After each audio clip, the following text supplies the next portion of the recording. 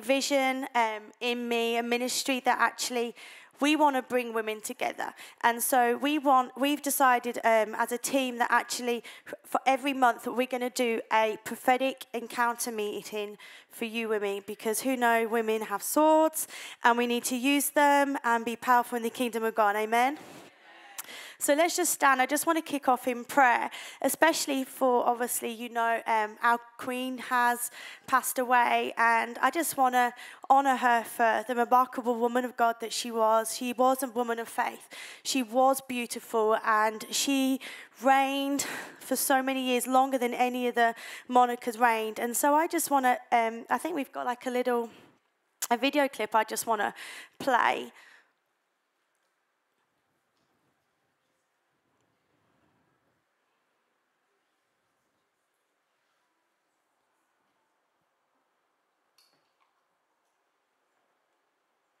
Queen Elizabeth II reigned during a period of unprecedented technological, social, and political change. When she took the throne, there had been debate over whether her coronation should even be televised. By the time of her death, she'd recorded a comedy sketch for broadcast on Twitter. Oh, really? Please. Boom. As head of state, she presided over the end of Britain's once mighty global empire and watched the United Kingdom's fractious exit from the European Union. My government intends to work towards a new partnership with the European Union based on free trade and friendly cooperation. Elizabeth Alexandra Mary Windsor was born in London on April 21st, 1926. At the age of 10, her father unexpectedly became king after her uncle abdicated, making his eldest daughter the heir apparent. In 1947, she married Prince Philip of Greece, and the following year, their son Charles was born. In 1952, upon the death of her father, Elizabeth became queen at the age of 25. Amid cultural and political upheaval in the second half of the 20th century, the monarchy's image in British society shifted dramatically. Moments of pageantry and spectacle, like the fairy tale wedding of Prince Charles and Lady Diana Spencer, were quickly soured by the unravelling of the marriage, and Elizabeth's perceived lack of empathy with her popular daughter-in-law. But Queen Elizabeth retained the nation's affection. A new generation of royals entered the scene, coming across as more in tune with the times. Although in the waning years of her life, controversy arose again over the family's relationship with Prince Harry and Meghan Markle, and her son Prince Andrew's association with the convicted sex offender Jeffrey Epstein. The final years of her reign saw domestic political turbulence too, as Scotland debated independence and Brexit reopened tensions over Northern Ireland. While she had no official say in government matters, the Queen met every week with Britain's Prime Minister for a confidential discussion. She worked with 15 Prime Ministers over 70 years of dedicated service. Caroline Hyde, Bloomberg. Amen. Let's just pray for Queen Elizabeth and the royal families, and let's just lift the royals up in prayer. And so, Father, I just lift them up to you right now, oh God, as King Charles takes the throne, Lord. I pray right now that you would meet him where he's at, oh God. Father, I pray right now that he would begin to know who you are, oh God, that he would take on you, oh God, that like as his mother did, oh God, that she believed who you were, oh God. Father, I ask right now that you would meet him where he's at, oh God. Father, Lord, I'm asking right now that you would just send someone in his path, oh God. And so, Father, we lift the royals up to you tonight, oh God, and we just pray peace upon them, peace upon the land, peace upon the nation, oh God. In your mighty name, Lord, we pray. Amen.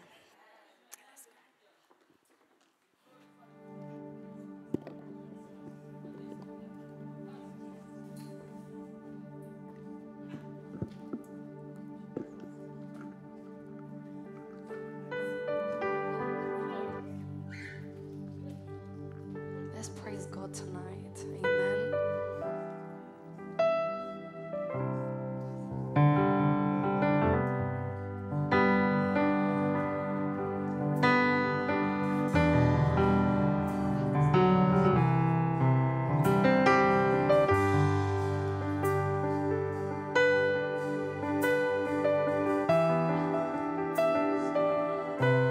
On Christ alone,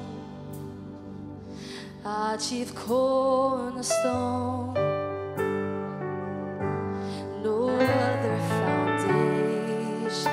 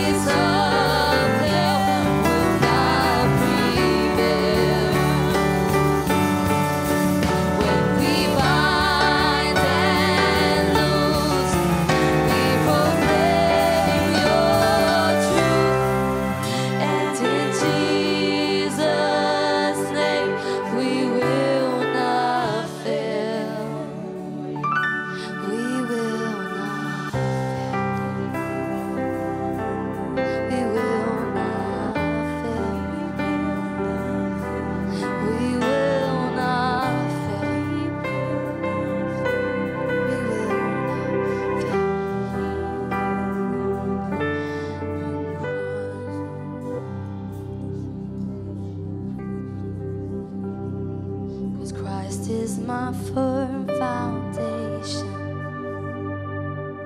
the rock on which I stand. When everything around me shaking, I've never been more glad that I put my faith in Jesus, 'cause He's never let me down. He's faithful through generations.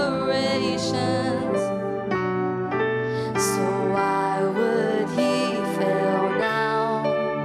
He won't. He won't. He won't fail. He won't fail. And I've still got joy in chaos. I've got peace that makes no sense, so I won't be going under. I'm not held by my own strength, 'cause I built my life on Jesus. Oh, He's never let me down. He's faithful through every season. So why would He fail now? He won't. He won't. He won't fail. He won't fail. He won't fail. He won't. He won't. He won't. See, He won't fail. He won't fail. He won't fail. 'Cause Christ is my firm foundation, the rock on which I stand. When everything around me shaking, oh, I've never been more glad I put my faith in Jesus, 'cause He's never let me down. He's faithful through generations.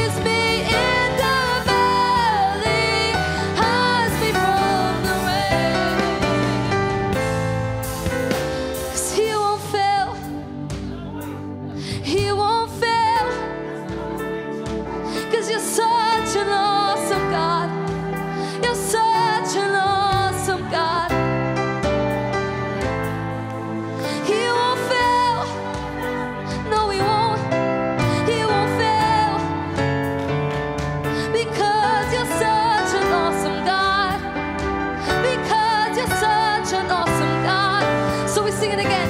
Our God is awesome.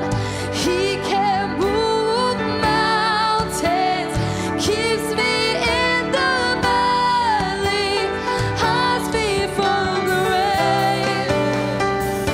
Our God is awesome. He can move mountains, keeps me in the valley, hides me from the rain. Our God is an awesome God. He reigns from heaven above with wisdom, power, and love. Our God is an awesome God.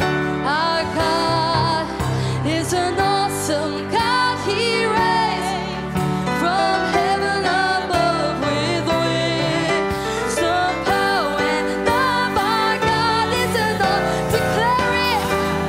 Our God is an awesome God. He reigns from heaven above with wisdom, power, and love. Our God is an awesome. Our God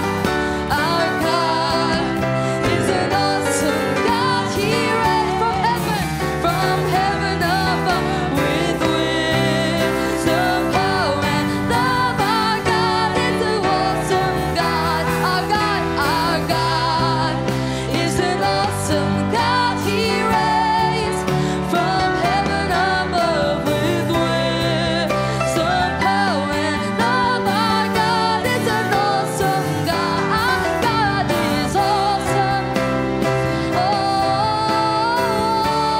Awesome. He can move mountains, hide me from the rain. Sing our God. Our God is awesome.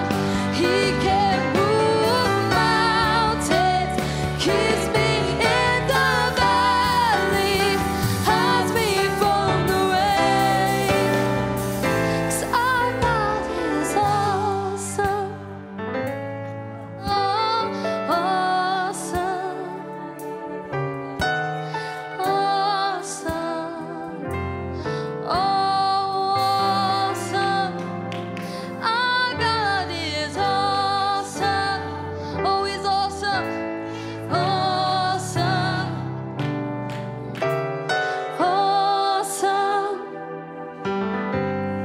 Awesome.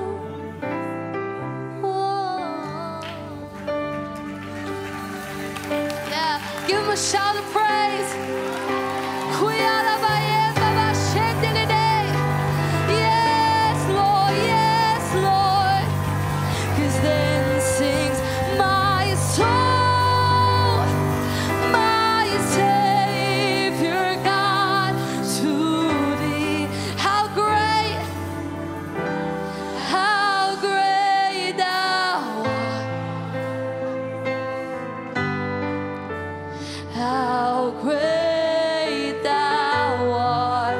Then sings my soul, then sings my soul, my Savior God, to Thee.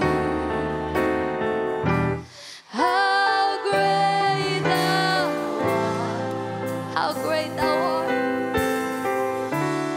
How great Thou art. Sing it again. Then sings, for then sings my soul, my Savior God, to Thee. How great Thou art. How great Thou art. How great Thou art.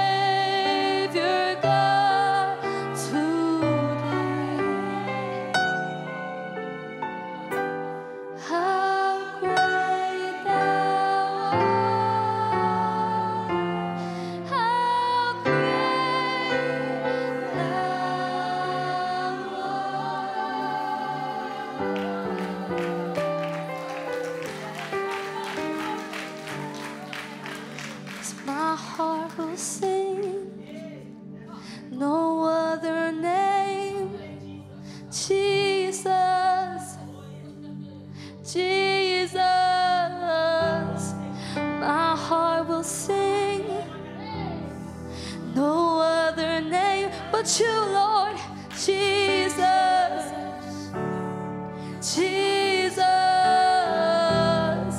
my heart will sing no other name but you, Lord. Jesus, Jesus,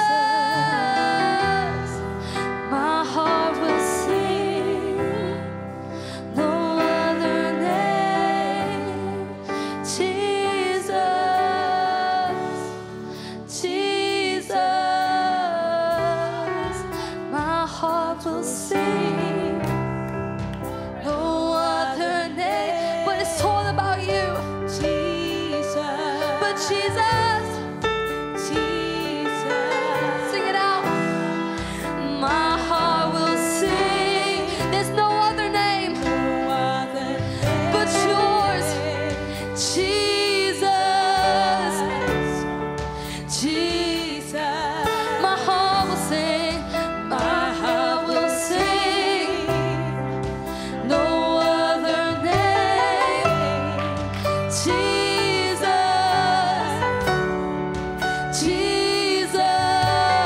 Jesus. My heart will sing. No other name but you, Lord.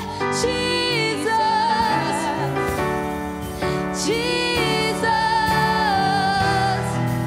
My heart will sing. No other name but Jesus, Jesus, Jesus. My heart will sing. No other name but Jesus, Jesus, Jesus. My heart will sing. No other name, no other name. Declare it, but Jesus, Jesus. My heart will sing.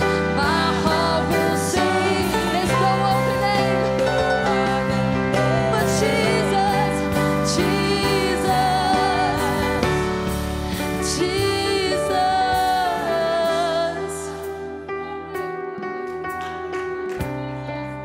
But Jesus,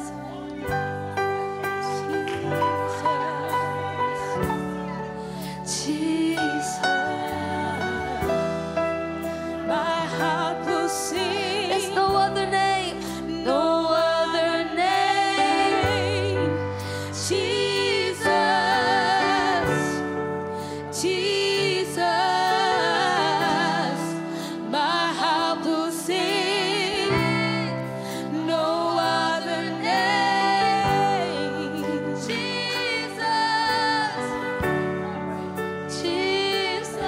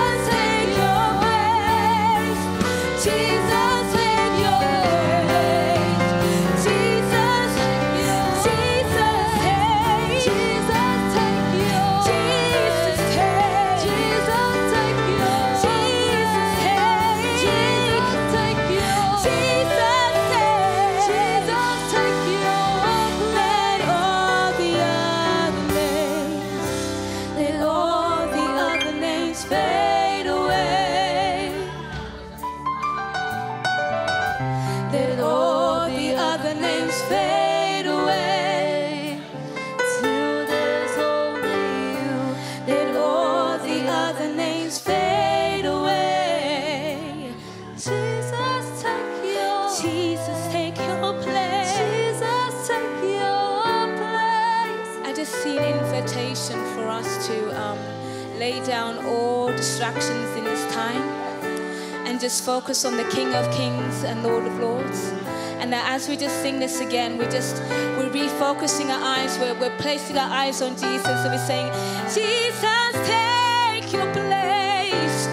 Jesus, take your place. Jesus, take your place. Jesus, take your place. Let all the other names fade away. Let all the other names fade away till there's only you. Let all the other names fade away. Jesus, take your place. Jesus, take your. Let all the other names. Let all the other names fade away. Let all the other names fade away till there's only you. Let all the other names fade away. Jesus, Jesus, take your place. Jesus, take your place. Jesus, take your place.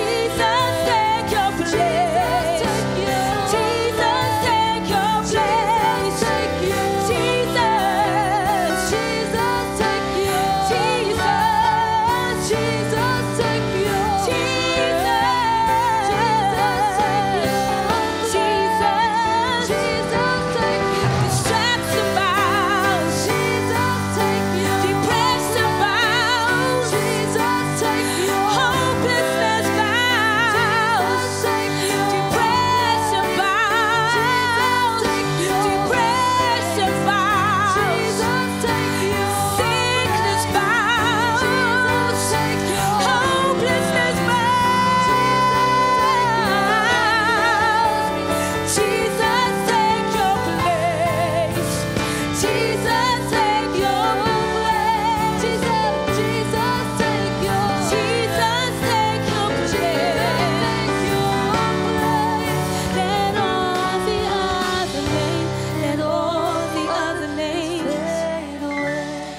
Whatever your week has looked like, let all the other names fade away. Whatever your day has been like, let all the other names, let it fade away.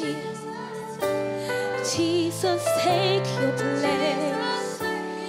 Jesus, take your place. Jesus, take your place.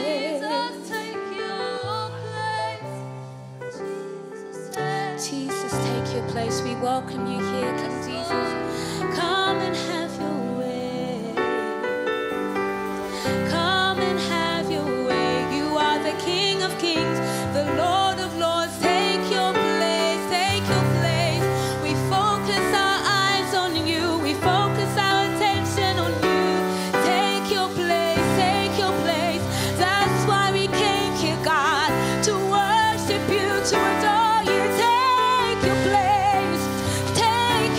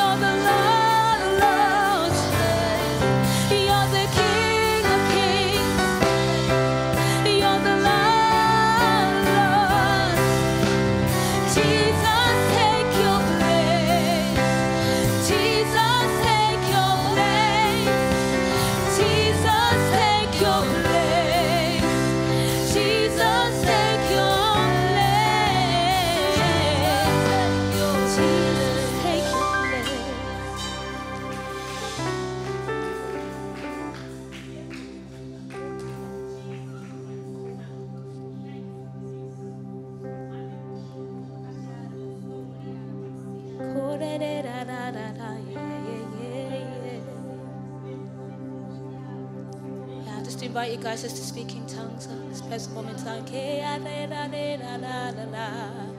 And if you can't speak in tongues yet, just put the name of Jesus on your mouth.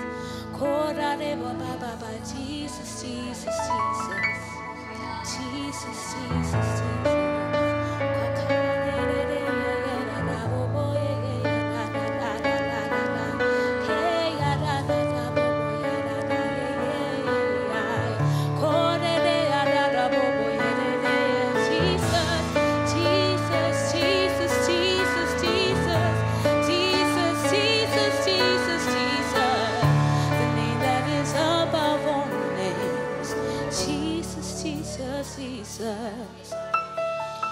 My hope is built on nothing less than Jesus' blood and righteousness.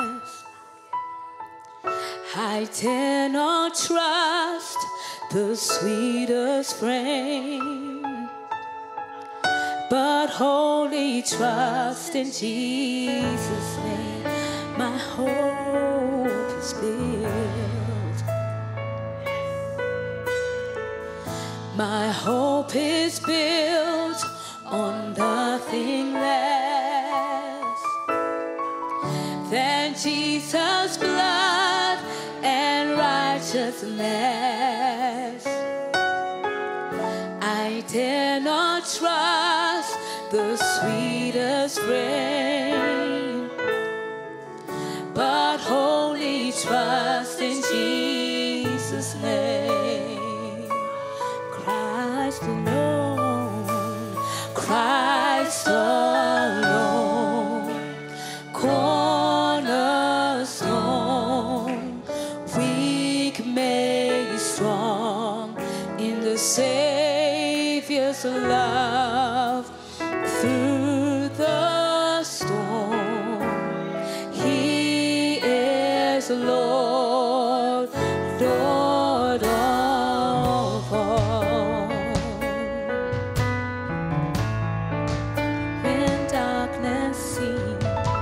When darkness seems to hide His face, I rest on His unchanging grace. In every high and stormy gale, my anchor holds within the veil. My anchor holds within the veil.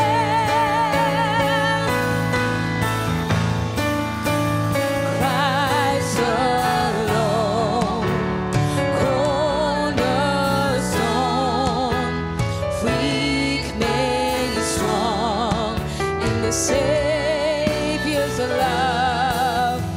Through the storm, He is Lord, Lord of all. Christ alone,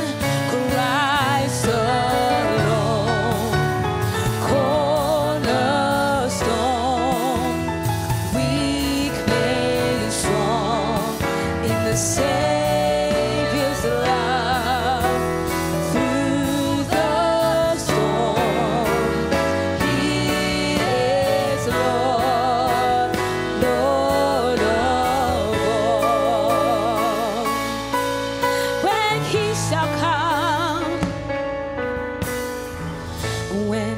shall come, with trumpet sound, oh, may I then in Him be found, dressed in His righteousness alone, faultless stand before the throne. When He shall come, when He shall come with trumpet sound, oh, may then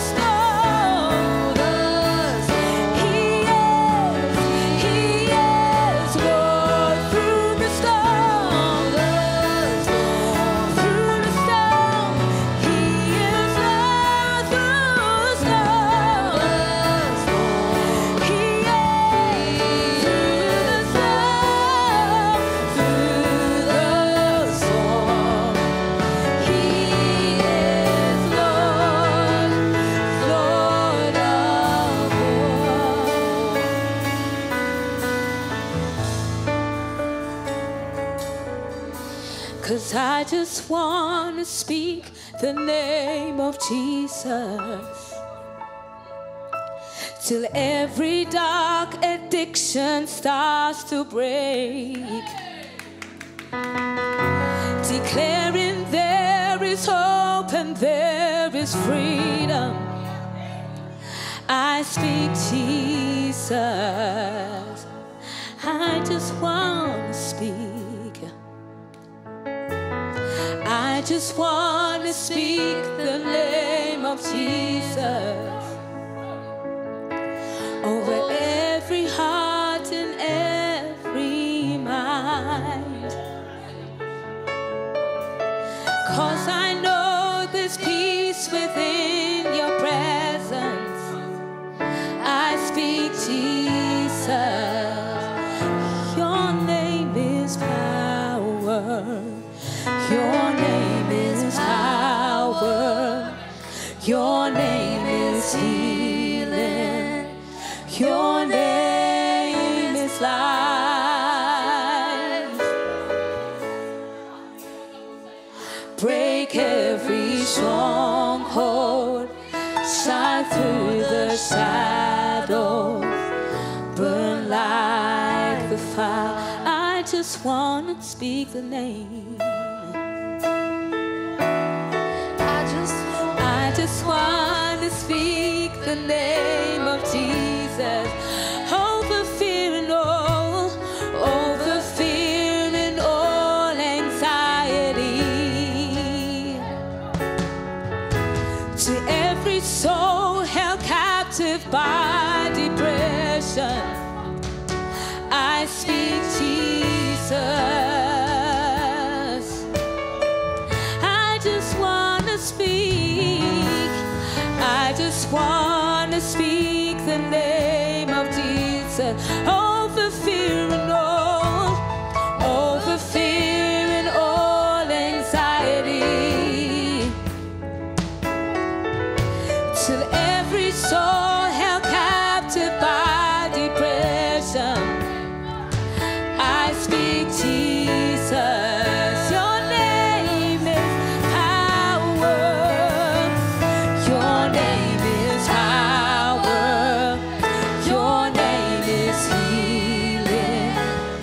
Your name is life. Break every stronghold. Shine through.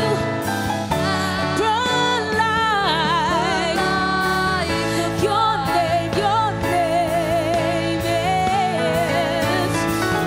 Your name is power. Your name is healing. Your name is life.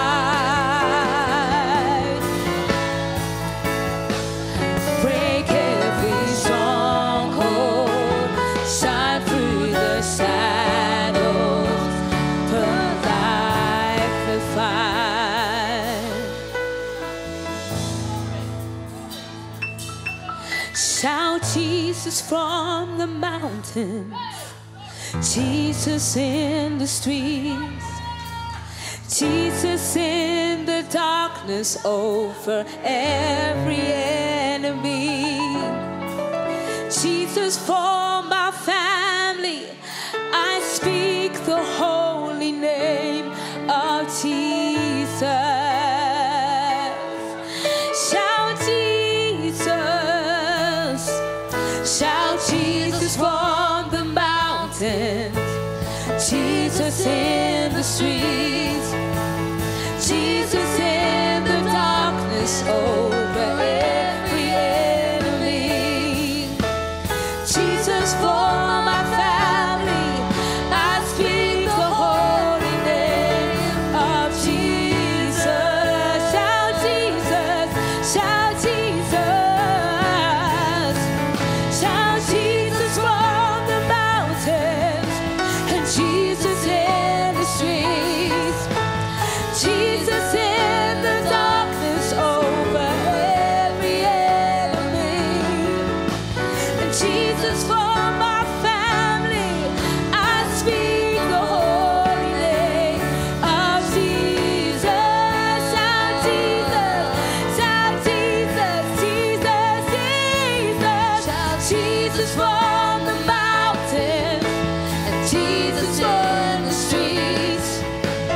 Jesus in the darkness over every enemy.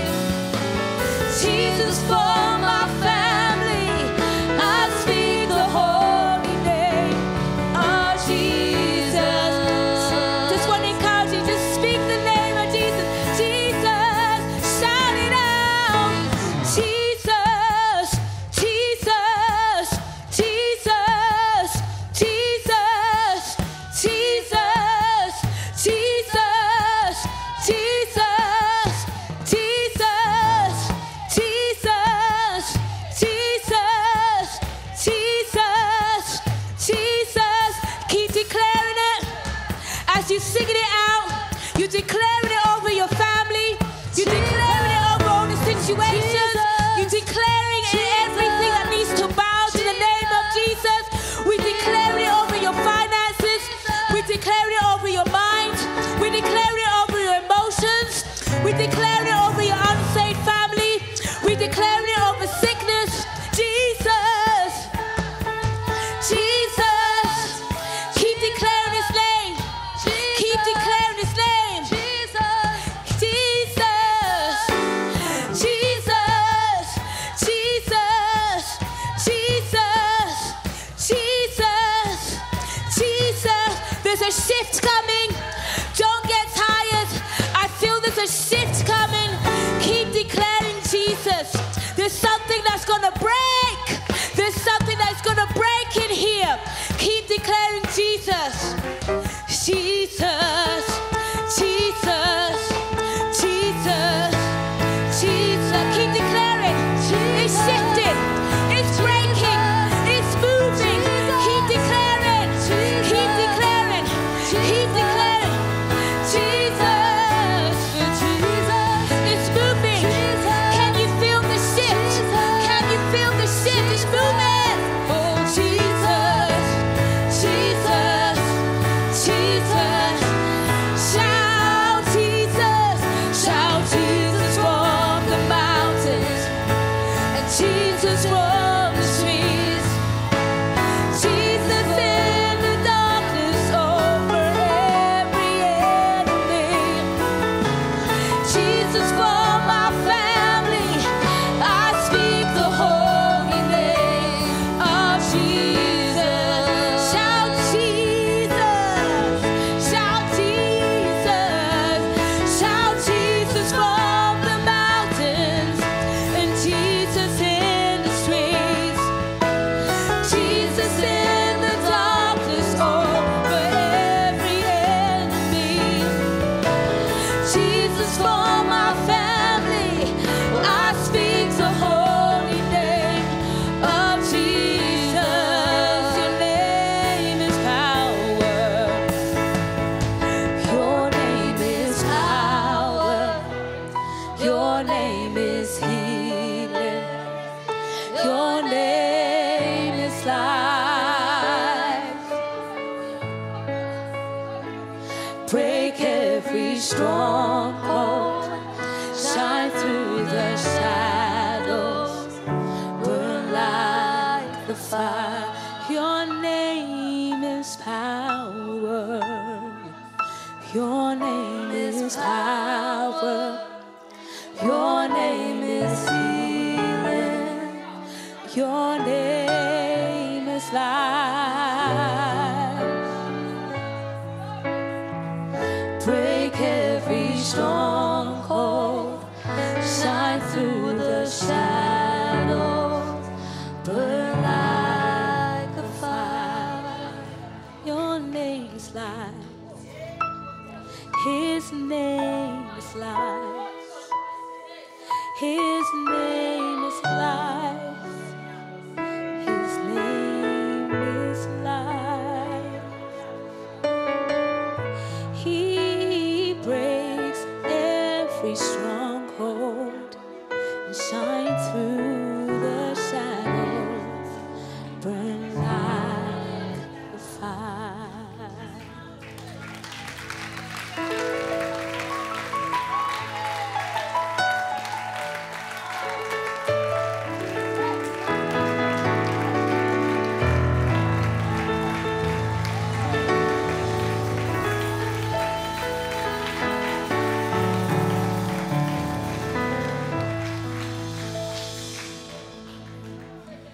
As I was thinking about tonight, I was reminded of Matthew 6:21.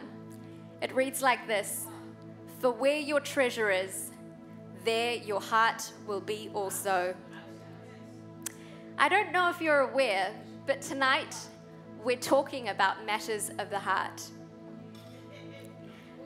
To put it simply, Matthew 6:21 reminds us that there is nothing more valuable than heaven. Heaven is where we will spend eternity with God. But it's so easy to get wrapped up in some earthly rewards, isn't it? It's easy to get wrapped up in the recognition of our achievements. It's easy to get wrapped up in our wealth. It's easy to get wrapped up in what others might think about us. We might be chasing something that's taking our priority over God. Or maybe there's some of us that's walked in here tonight that are dealing with things that are preventing us from giving God our entire heart. Maybe there's things that we're dealing with: bitterness, unforgiveness, broken relationships. Maybe there are some chains that are keeping us locked up to our past. But you know what? God is not a God who is impressed with stuff.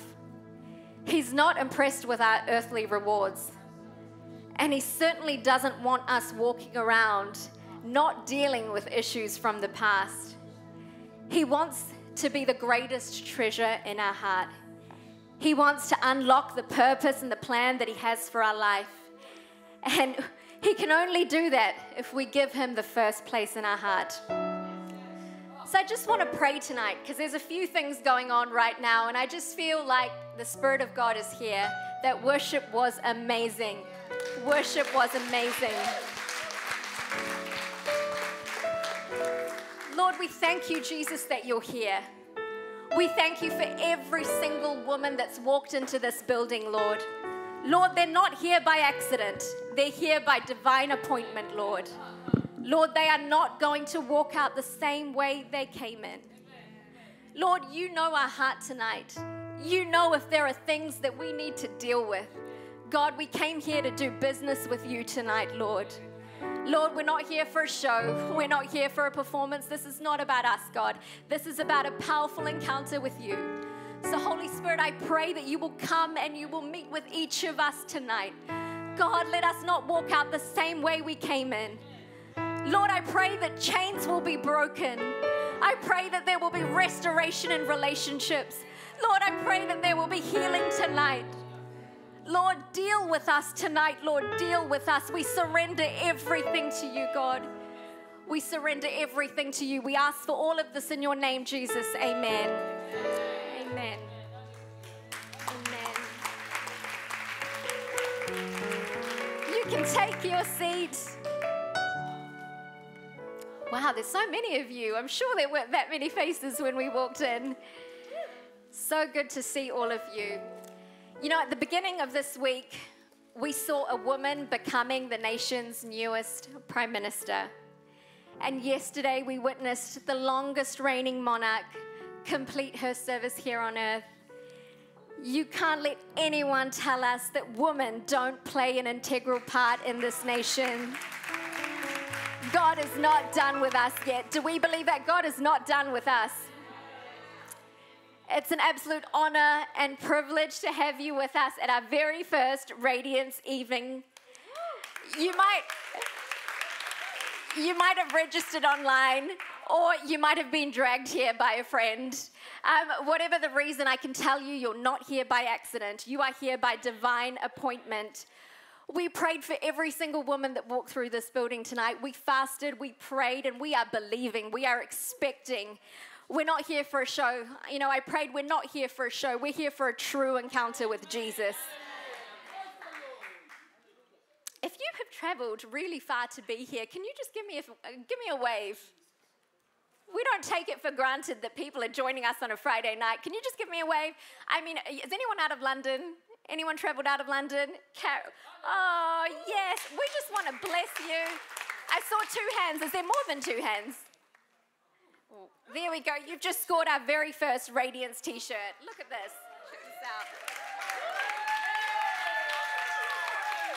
We just want to bless you. And I'm sure I saw another hand. Who was the other hand? Oh, Carol.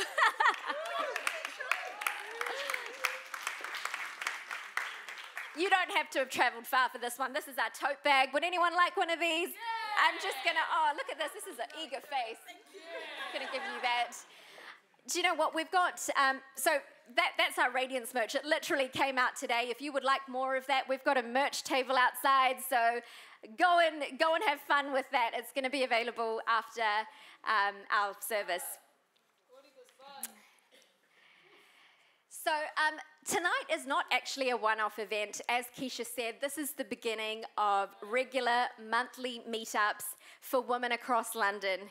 We want you to join with us for the next Radiance event. Put it in your calendar. It's going to be on the 7th of October.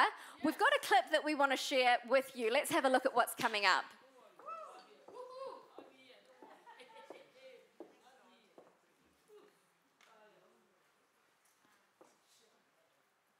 We are putting the world on notice today that we will not stay silent, we will not stay hidden, we will not stay still, because there is a mission. It's time for the church to rise up, speak up, and take a seat at that table. My Bible tells me that He even prepares a table before me in the presence of my enemies.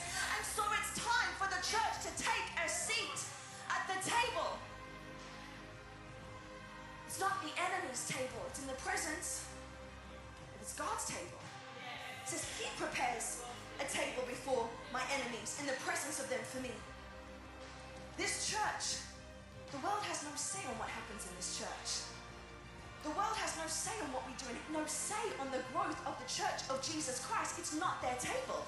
This church, this is the church of Jesus Christ. It's His table. And my Bible tells me that the gates of hell shall not prevail against it. We are putting the world on notice today that we will not stay silent.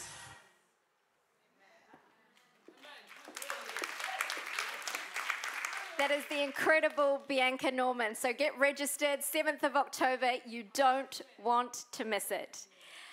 We believe here at Elim Wimbledon, along with our Rig Nation family, that life is meant to be journeyed together. We need a sisterhood to call our own. And we believe that great and powerful things happen when the house of God is filled with a sea of women that are praying, that are prophesying, and having powerful encounters with God. Radiance was born out of a vision that the mama of this house had. She wanted to create a space for women to have a real encounter with Jesus. She has been fasting, she has been praying and seeking the Lord about this. She's a woman with a powerful testimony. Can we please give our very own prophetess Keisha a warm welcome as she comes to share this evening?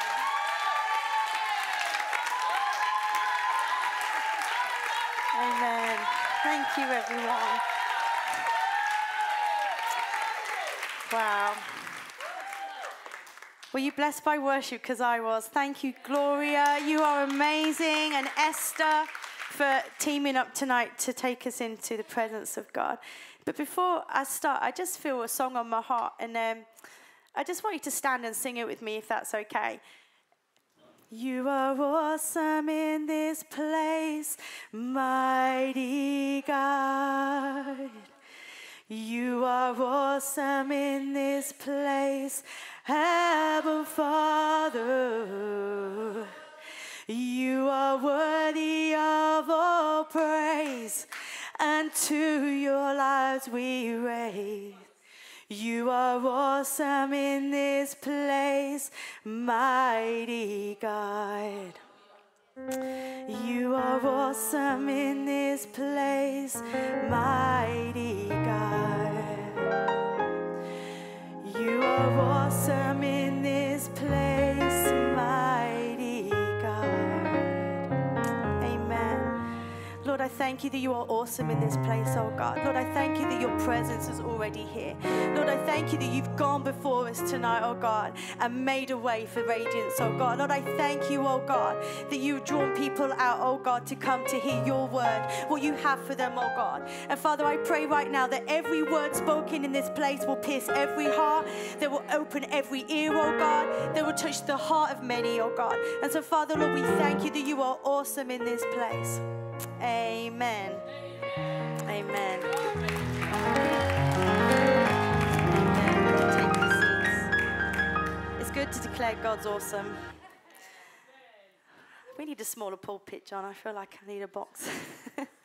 I just want to bring 2 Kings 4:8 to you tonight. I feel God's laid a word on my heart that I want to share with you. And so I'm just going to read it. It says, "Now it happened one day that Elisha went to Shunem, where there was a notable wealthy woman. As she persuaded him to eat some food, so it was as often as he passed by, he would turn in there to eat some food. And she said to her husband, 'Look now, I know that this is a holy man of God who passes by us regularly. Please let us make a small upper room on the wall and put a bed for him there, a table and a chair, a lampstand, so it will be whenever he comes to us, he can turn in there.'"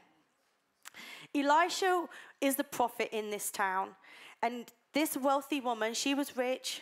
She was probably well known in Shunem for having money. It was probably like the Kensington of London. She was probably well known. And she looks to make room for him in her house.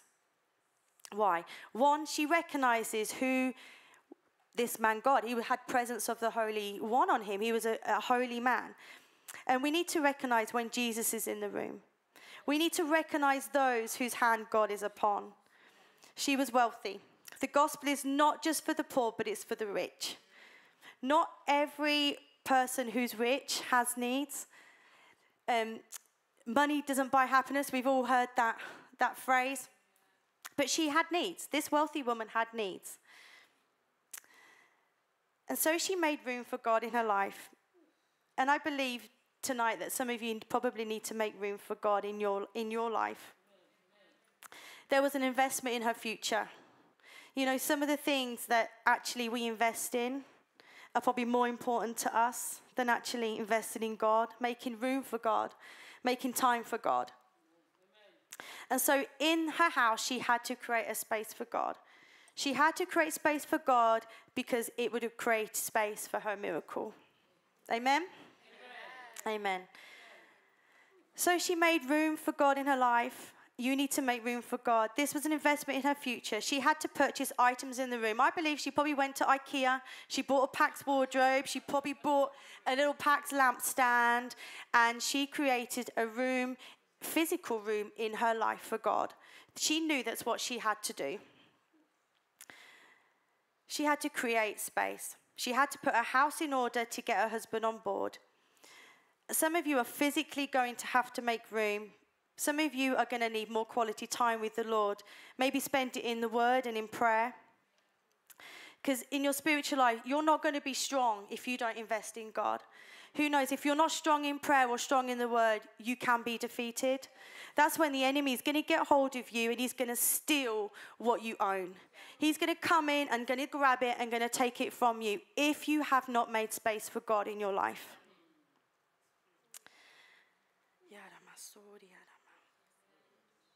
Sometimes we are really more passionate about the things we invest in. You know, the bag you've just purchased, maybe it's Louis Vuitton, whatever, that designer bag that you take. You know, sometimes you look at items and invest more stuff in items than you do look into God. You know, his space, your space is God's space.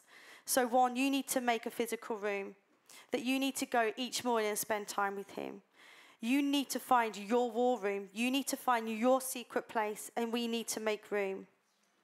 For others, this may not be a physical room, but this may look like switching off the TV or switching off your phone and putting on some worship, getting lost in with God, going to that secret place with God. Like when I'm really with God and I'm worshiping, he takes me to a ballroom. And I'll share this with you. Like when I'm worshiping with God, he takes me into this holy place. And it's an old-fashioned ballroom. And I'm there as a little child, and I'm just dancing freely with God. You know, the scripture says, dance with me, O lover of my soul. And he takes me there, and in this ballroom, it's just me and him, nobody else, that secret place, that intimacy place with him. Why? Because I've created space for God. And there, he just brings his hand in. I can see it now. Like, he just brings his hand. And God's so big that it is literally just the fingertip that I can hold. But I'm holding God. I'm holding on to what God has. And we're dancing, and it's lover of my soul. Dance with me. Take me away with you, oh God. Creating space for God. But it wasn't about the man. It wasn't about Elisha who was coming. It was about the presence of God that was within him. She recognized who he was. She created, I want to call it a penthouse. She created a room in her house. It wasn't just a basement. It wasn't just the room next to the kitchen. It wasn't just an empty bedroom. But she put him on top of the house. She created a space on top of the house. A modern day penthouse. Why? Because I believe it was the upper room, and that is from there the anointing flows. From the upper room, the anointing flows down. And I believe for her, that was her space that she created for God.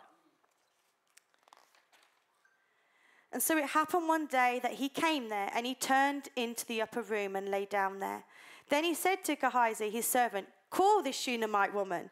When he had called her, he stood before him, and he said to him, say now to her, look, you have been concerned for us with all this care. What can I do for you? Do you want me to speak on your behalf to the king or to the commander of the army? She answered, no, I'm good. I've got this. I don't have anything I need. And Gehazi answered, then what is to be done for her? And Gehazi answered, actually, she has no son. Her husband is old. So he said, call her. Then he called her, he stood in the doorway, and then he said, about this time next year you shall embrace a son. And she said, no, my lord, do not lie to your maidservant. She didn't receive it. Why? Because there was too many disappointments in her life. She'd been disappointed time and time again. She was like, don't tell me that. Don't tell me that if you can't keep your promise. I don't want to know. I don't want to know. But the woman conceived and bore a son. And when the appointed time had come, of which Elisha had told her, her heart was to serve God, but in doing so, she was served and her need was met. You can never outgive God. When you serve him out of a pure heart, he will always meet your need. Amen. Who knows that in your life? You know, when you really put out everything for God, God is going to meet every need that you have. She didn't want to bring her need before God because she was so afraid of being disappointed. Can I tell you, too many of you are afraid of God disappointing you. In this season, you have walked away from what is available for you in case you get hurt. But I want to declare that by this time next year, you will have your miracle. This time next year, you will have your miracle. In fact, actually, if you all got your phones, I want you to take out your phones right now. Everyone's got a phone. Take it out, wave it above your head if you've got your phone. I want to see you waving your phones. Okay, what I want you to do is I want you to take a selfie right now. Okay, this is a momentum moment. I want you to take a selfie. Why? Because this time next year, you will not be the same person. This time next year, you are going to be in a very different place to what you are now. Are you all taking selfies? Yeah. This time next year, you will be in a different place. This time next year, you will have a different job. This time next year, some of you will have new relationships. Some of you, like the Shunammite, will be holding a baby. But I declare, this time next year, every person in this place will have a testimony of the goodness of God in their life if they make room for God. Amen. As the child grew, now it happened one day that he went out to his father to the reapers. And he said to his father, my head, my head. He had a headache. So dad said to the servant, carry him to his mother. Like any father would, eh? Take you to the mother. When he had taken him and brought him to his mother, he sat her on his knees till noon, and then he died. And she went up and laid him on the bed of the man of God, shut the door upon him, and went out. Then she called to her husband and said, "Please send me one of the young men and one of the donkeys, that I may run to the man of God and come back." So he said, "Why are you going to him today? It is neither the new moon nor the Sabbath." And she said, "It is well." Then she saddled a donkey and said to her servant, "Drive and go forward. Do not slacken the pace for me unless I tell you." And she departed and went to the man of God at Mount Carmel. So it was, when the man of God saw her from afar, he said to his servant Gehazi, "Look, there's the Shunammite woman. Go run and meet her and say to her, 'Are you okay? Is it well with you? How is your husband? How is it well with your child?' And she answered, 'It is well.' Now when she came to the man of God at the hill, she caught him by the feet. But Gehazi came near to push her away. But the man of God said, let her alone, for her soul is in deep distress, and the Lord has hidden it from me and has not told me." So the boy dies. What do we do when the promise of God dies in our life? God's given her the miracle, but the enemy has tried to steal it. Can I tell you, the only one that can fix your problems is the one with the nail-pierced hands. Not your doctor, not your counselor, not your friend. You have to get to Calvary because Jesus paid for everything you need. Your faith has to take you on a journey from the place of Shunem to the place of rest. From Shunem, of the place of rest, to Calvary, the place of the cross. Your blessing may have seemed like it has died, but there is a bigger blessing on its way. The Shunammite woman, she doesn't get caught up in funeral arrangements. She doesn't have a pity party. In fact, when Gehazi asks her what is wrong, she says, "It is well." Why? Because she knew that he couldn't fix her problems. Stop telling people your problems who cannot fix them. They cannot help you. Right, I want you to turn to your neighbour and go, "Shh." Now turn to the other neighbour and go, "It is well." Your declaration season has to be, "It is well."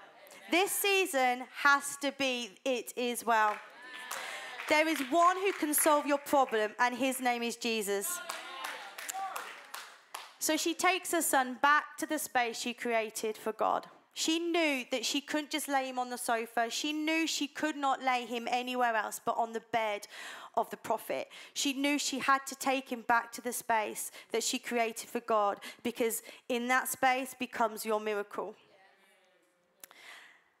Can I tell you, the same way you got it in prayer is the same way you keep it in prayer. And if you got it in prayer, the devil has come to steal it, then the only way you will keep it in prayer is to find your room.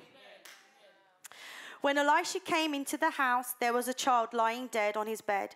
He went in, therefore, shut the door behind the two of them, and prayed to the Lord. He went up and lay on the child and put his mouth on his mouth, his eyes on his eyes, and his hands on his hands. And he stretched himself out on the child, and the flesh of the child became warm.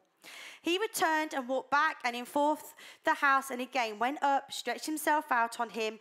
And when the child sneezed 7 times, and the child opened his eyes.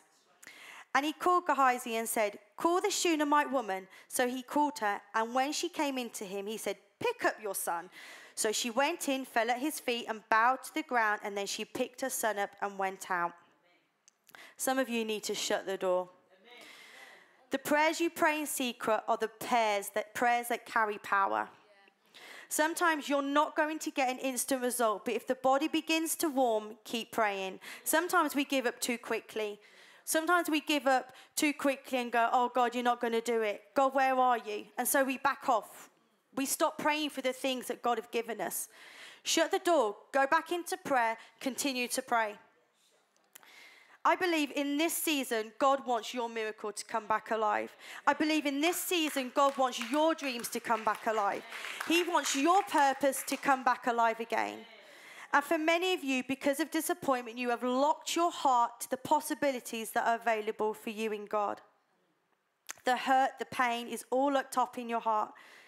But God wants to unlock your heart tonight. I really believe that's the message tonight, is unlocking your heart. You know, those things that you've taken in prayer, you felt so much disappointment that it's never going to happen. They're never going to come to pass. The promises that have been spoken over your life, the dreams that you've dreamed, you ask yourself, where are they? Why are they not happening? It's because you've given up.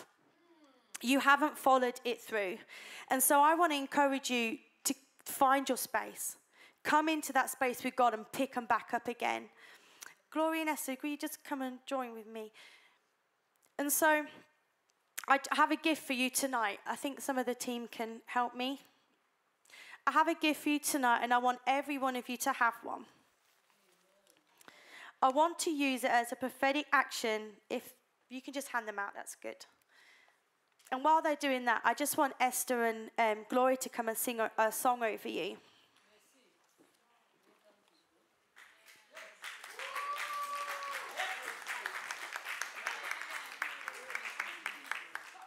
So when you get them, I just want you to hold them in your hand.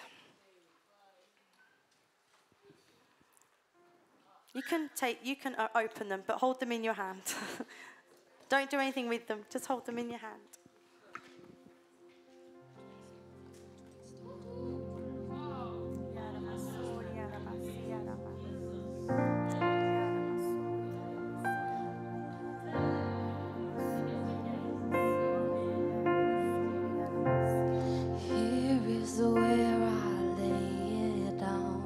Every burden, every crown, this is my surrender. This is my surrender. Here is where I lay it down. Every lie and every doubt, this is my surrender. And I will make room for you to do whatever you want to do whatever you want to, and I will make room for you, Jesus, to do whatever you want to do whatever you want to. Here is where I lay down every burden, every crown. This is my surrender. This is my surrender. Here is where I lay it down. Every lie and every doubt. This is my surrender. And I will make room for you to do whatever you want to do whatever you want to, and I will make room for you to do whatever you want to do whatever you want to. I will, and I will make room for you to do whatever you want to do whatever you want to. And I will make room for you, oh Jesus, to do whatever you want to do whatever you want to. So shake up the ground of all of my tradition, break down the walls of all my religion. Your way is better.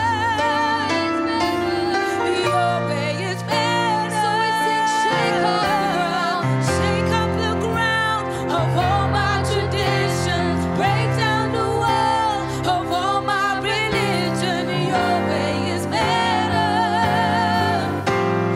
Your way is better. Shake up the ground of all my traditions.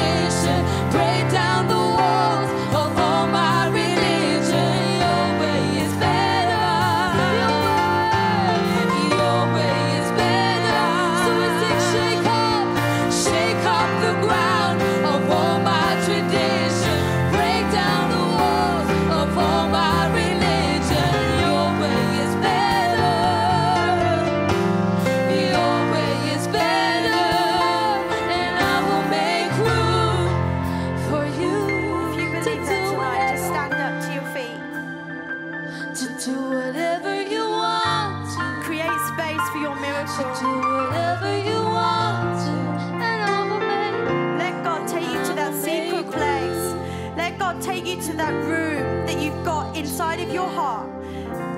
Let him do what he wants to do with you tonight. To do whatever you want to, and I will make room for you. To do whatever you want to do whatever you want to. So I want to make sure that your lock is locked. I will make Because tonight I feel prophetically that we're going to unlock the lock together. Because I believe God is going to unlock your heart again to the things that you thought was dead, to the things that you thought had gone forever, to the things that you thought that was hopeless, to the things that you thought was an impossibility.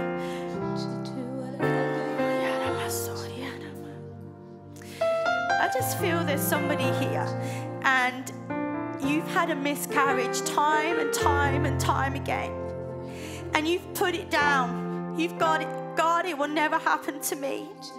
God, I'm never going to have a child. My time clock is clicking. And I just feel tonight that God's saying, pick it back up. Pick it back up, that prayer that you once had to have a baby.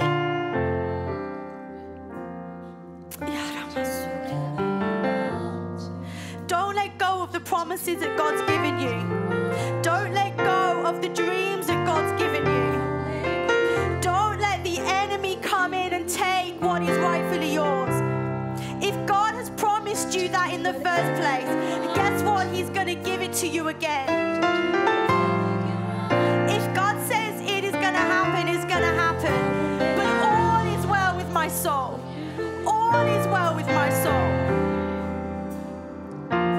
So I just want you to take your lock and believe that all things are possible and that your dead dreams can come back to life. So Father, as we turn the lock tonight, oh God, Father, I pray that every heart will be unlocked in this place, that every dream will come alive again, oh God, that every vision, oh God, every promise, oh God, spoken over every woman's life in this building will come back to life again.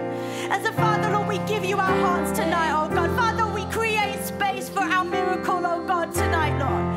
And Father, we say, come, oh God, come have your way in us again, oh God. We lay everything down before you. We lay everything down before you. Father, have your way in this place, oh God. In your mighty name we pray. Amen.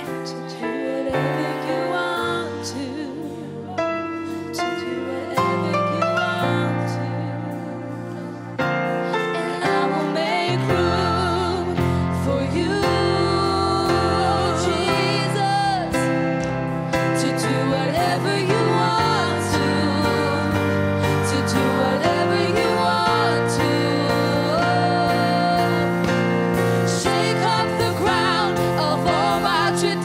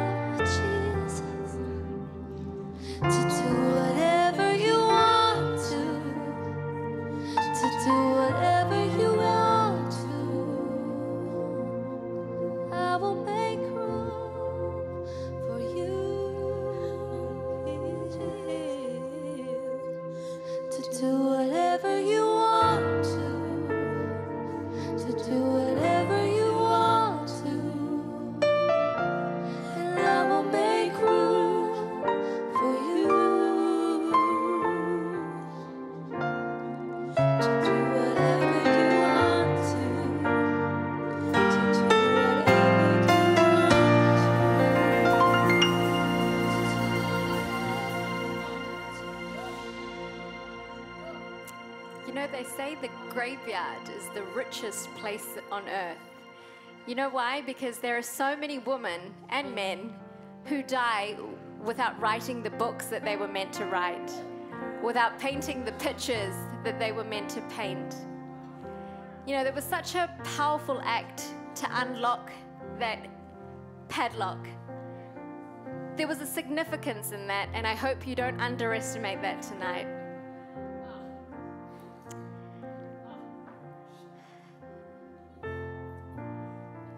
You know what? They say sharing your testimony helps you to heal.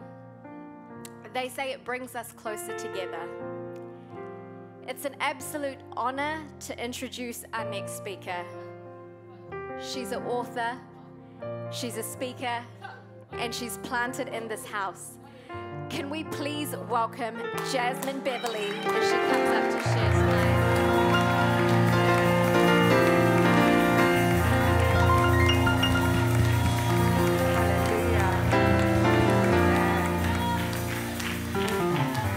Father, Lord, we praise you, we worship you, we exalt you. You, Lord, are the King of Kings and the Lord of Lords, the Alpha and the Omega, the beginning and the end, the one who was, the one who is, and the one who is to come. You are the I am, the Lion of the tribe of Judah. Your name is Yahweh. Father, Lord, you are our God, our Savior, our healer, our protector. You, Lord, are awesome. You, Lord, are wonderful. There's no one before you. There is no one after you. There's no one with you, Lord Jesus. At the mention of your name, Lord, every knee will bow and every tongue will confess that Jesus Christ is Lord. You, Lord, are mighty. You, Lord, are Yahweh, Adonai Elohim. Father, Lord, we praise you. Father, Lord, we worship you, we exalt you, Lord Jesus. There is no other name but Jesus. There is no other name but Jesus. Father, Lord, we worship you. Father, Lord, we praise you. Father, Lord, receive our glory. Receive the glory, Lord Jesus. Receive the honor, Lord Jesus. Receive the praise, Lord Jesus. Father, Lord, we come into your presence tonight. We say thank you, Lord Jesus. Thank you, King of Kings, and thank you, Lord of Lords. Thank you, Heavenly Father. And Lord, we pray that you will open our eyes to see you. Open our ears to hear you tonight in the mighty name of Jesus. Speak to us, Lord, in a new way, in a new dimension, Lord Jesus. Reveal yourself to us, Lord. Reveal yourself to us, King of Kings and Lord of Lords. Father, Lord, take control. Take control, Lord Jesus. Take control, King of Kings and Lord of Lords. I hope Esther and Gloria can help me tonight. Yes, you are.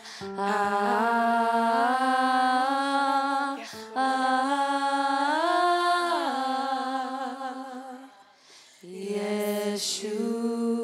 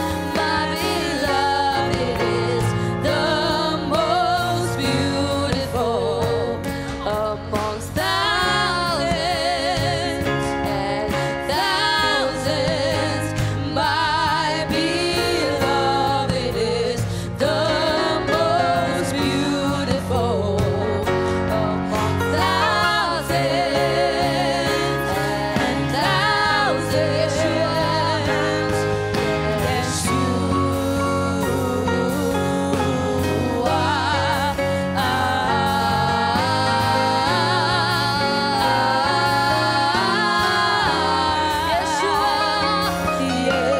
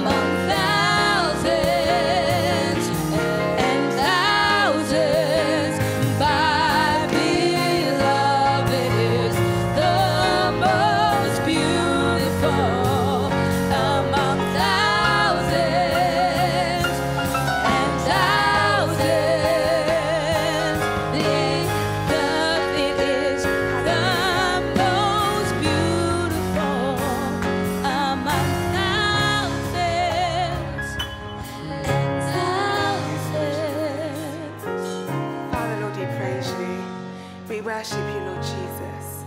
Receive our praise, Lord. Receive our praise, Heavenly Father. Thank you, Lord Jesus. Thank you, Lord Jesus. Thank you, Lord Jesus. Yes, Lord. Yes, Lord Jesus. For in Jesus' name we have prayed. Amen, amen, and amen. Amen. Hallelujah. Amen. Thank you, Lord Jesus. I'd first like to thank Apostle Jon and Prophetess Lucisha for being great pastors, for being great leaders, for being great friends. Thank you so much for this opportunity to speak. Thank you for what you're doing. You're a great, great woman of God. And I'm so honored to know you. I'm so honored to call you my friend. Thank you so much. I'd also like to honor Radhika as well. You are a great woman of God. Woo! Thank you so much for being a great friend. You are awesome. You are wonderful. I learn from you all the time. So thank you so much. God bless you. Amen, amen, and amen. I'm so excited to be here this evening. The theme resonates with me so greatly. Unlocking the padlock of your heart. Amen. And this padlock, it can represent different forms and formats. It could be those hidden gifts, those hidden talents that you've locked, that you've kept away. Amen. It could be those breakthroughs that will lead to the greatest blessing. Those miracles that will cause an amazing act to happen. Amen. Hallelujah. And who knows that God can unlock that padlock within a moment. He can unlock that padlock within a second before you can even blink. Amen. As a child of God, as a daughter of the King of Kings and the Lord of Lords, it's important to know that God can change your life instantly. Amen. It doesn't need to take years. It doesn't need to take months. It doesn't need to take centuries, decades. God can change your life in a moment, right now, in a second. And we see this in the lives of individuals in Scripture. We see this in Abraham. We see this in Sarah, Hannah, Esther, Ruth, Jabez, Peter, David, and the list goes on, right? We see this so on and so on in Scriptures because there is no story that God cannot change. Amen. There's no story God cannot change because there is nothing, absolutely nothing, that is too hard for God. Amen. Let's have a look at Jeremiah 32, verse 27. Jeremiah 32, verse 27. That's my son. Jeremiah 32, verse 27.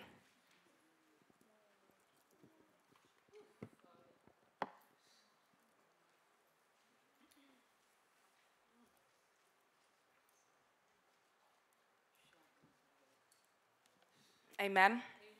I think we might have it on our... there we go. Behold, I'm the Lord, the God of all flesh. Is there anything too hard for me? Amen. I just love this scripture. Is there anything too hard for me? This is God asking. He's saying, I am the Lord, the God of all flesh. Is there anything too hard for me? Imagine God asking you that. How would you respond? And if we go backwards, if we go to verse 17, this is the response. There's a few verses up. This is the response of this question. It says, Lord God, behold, you made the heavens and the earth with your great power and your outstretched arm. There is nothing too hard for you. Amen. There is nothing too hard for our God. Amen. And therefore, we shouldn't limit him to what he can do. We shouldn't limit him for asking big things to what he can do, what he can't do, because there's nothing God cannot do. Amen? Amen. Hallelujah. So for those of you who are taking notes today, if you are, the title of this message is Transformation. Amen. And I'm believing this will be a new season for you.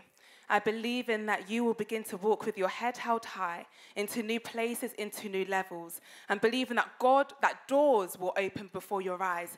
And believing that miracles will take place before you. And believing that testimonies will take place in your house in the mighty name of Jesus. That this will be a new season. That this will be a new level in the mighty name of Jesus. Amen.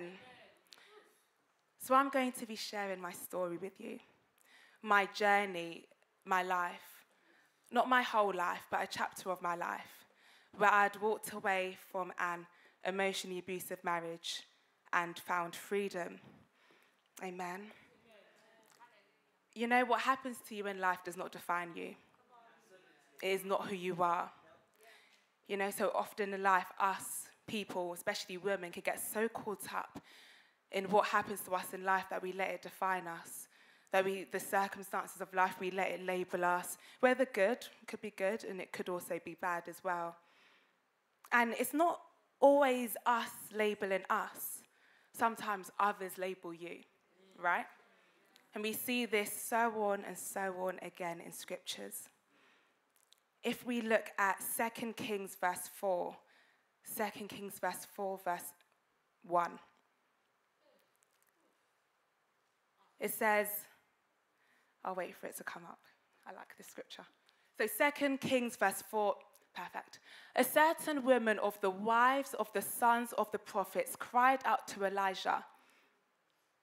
A certain woman of the wives of the sons of the prophets. Amen. So she was labeled as being the wife of the sons of the prophets. She was labeled by her circumstance. And if you keep reading through this scripture, actually she was not named. We don't know her name, we don't hear her name. She was just labeled as the wife of the sons of the prophets. And when Elijah speaks to her, she's addressed as woman, right? She, instead of her name. If we go down more to verse 8, this is the story of the Shunammite lady, the Shunammite woman that prophetess Lucisha had read the full story. You know, what I love about God is where God is, there's one message. Amen. So I didn't know that prophetess Lucisha was going to speak about her until just a day ago, and she was telling me, sharing with what she was researching, and I said, oh my gosh, me too, I'm doing the same thing, you know, but where the presence of God is, it's always one. Amen. So if we go down to verse 8, so 2 Kings verse 8. Okay. Now it happened one day that Elijah went to Shunem, where there was a notable woman, and we'll pause there. So she too was defined by who she was. She was other translations say well-to-do women. Here it says notable women.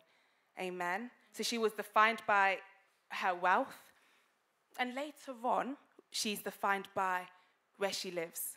So we call her the Shunammite woman. And we all know her as that, the Shunammite woman. It's just like saying the Wimbledonite woman. The Croydonite, I'm from Croydon, so the Croydonite woman. Amen. It doesn't make sense. But that's how we know her, and that's how she is defined all throughout the scripture. Another one is the woman at the well. We all know the woman at the well. We talk about her, the woman at the well, but what was her name?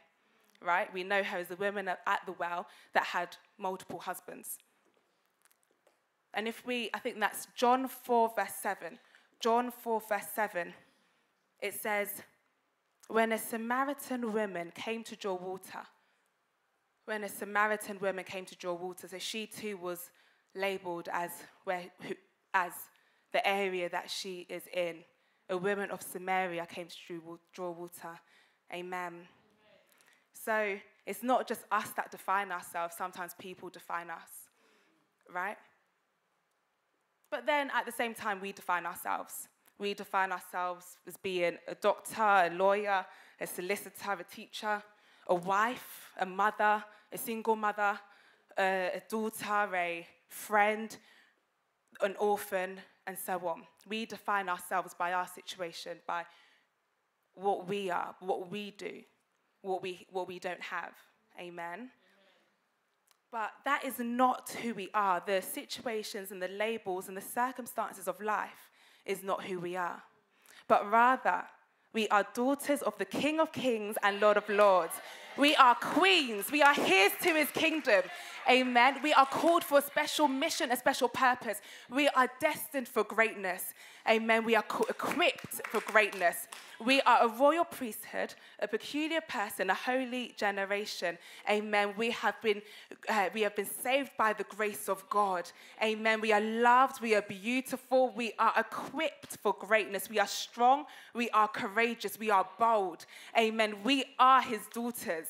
And therefore, before I continue with this message, let us take a moment to acknowledge ourselves as daughters of the King of Kings and the Lord of Lords. Let us take a moment to acknowledge ourselves as his special daughters. And if you want to stay seated, that's fine, but let's take a moment to sit with a new oomph. Let's take a moment to readjust our clothing as his daughters. Amen. So let us take a moment to, amen. I can see, hallelujah. Amen. You know, in life, we have to encourage ourselves. We have to empower ourselves.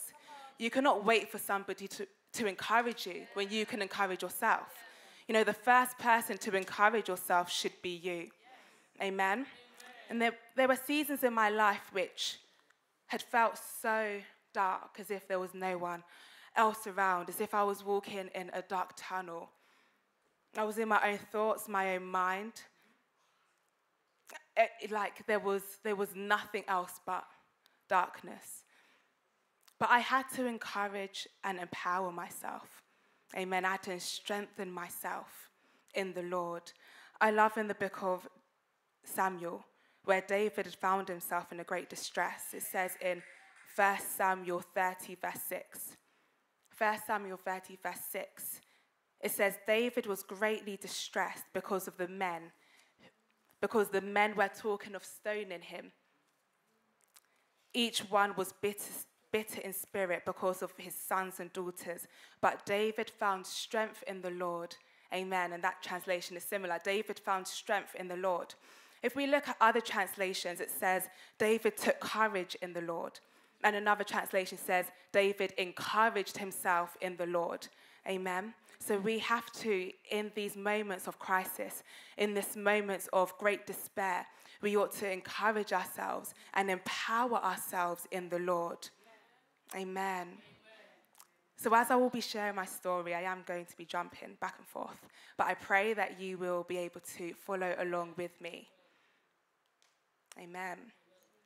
So I had wanted to marry a godly man. Right? I don't have a list, I don't have a type. But if a man had a heart of God, then that would be fine. Because a man that loves God, a good man that loves God, will surely love his wife. Right? Now, that is what I'd prayed for, that is what I had longed for. But who knows that not all which is good is God? There's a fine... Amen. There's a fine line when seeing something which is good and believing that that is God. And I'd got into this place where I thought I had prayed. I thought that, this must be good. This must be God. This must be the path that I ought to go down. You know, he was a godly man. He knew the Bible inside out. So he would tell you how Obadiah the chapter in Obadiah links to Genesis and how Genesis links to Revelation and this and that. He knew the Bible inside out, right? When you would hear him pray or talk, everything just seemed good, you know? So I had prayed about it. I had believed that this must be good, and those around me supported me, encouraged me, and said, yes, he's a good man, he will look after you. And the pastor as well had prophesied, as we do, had prophesied and had a dream that this man was my husband, right? So he told me, yes, this is good, this is God, I had this dream and he's your husband and he will look after you. So he was 10 years older than I was, so a lot of people said, he will look after you, he'll treat you well, he's wise, right? Anyway, fast forward and we got married. And we didn't suffer from first-year marriage problems. You know, for those that are married, you often, and even those that are not married, if you were to go to a single seminar, you often hear about the first year of marriage problems, that in your first year of marriage, there's going to be lots and lots and lots of problems. But then after a while, it gets better and gets better. But we didn't suffer from this type of problem. Right, this was something a lot deeper. This was a hidden abuse that nobody could see, nobody knew. It was covered up. It was an abuse that could not be identified. Amen. And I didn't even recognize it myself. And this type of abuse pushed me later into A&E. So it made it extremely hard when nobody saw what was going on, when no one saw how much I was hurting. We'll go to church and, you smile, you dress up, but nobody really saw the pain. No one really saw what was happening because obviously he too dressed up and everything was good and holy and right. Amen. So it was very, very, very hard. And some of you here today may be in a situation where you feel no one sees you, where no one sees what you were going through or what you had gone through. But I would like to tell you that God sees. God sees the unseen. He sees the emotional, the physical, the spiritual wounds. Amen. And not only does he see, but God has promised to wipe away your tears. God has promised to heal your heart. Amen. We see this in a beautiful promise from God in Revelation 21, verse 4. Revelation 21, verse 4. It says, he will wipe away every tear from their eyes. Amen. There'll be no more death. There'll be no more mourning, no more crying, no more pain. Revelation 21, verse 4. Amen.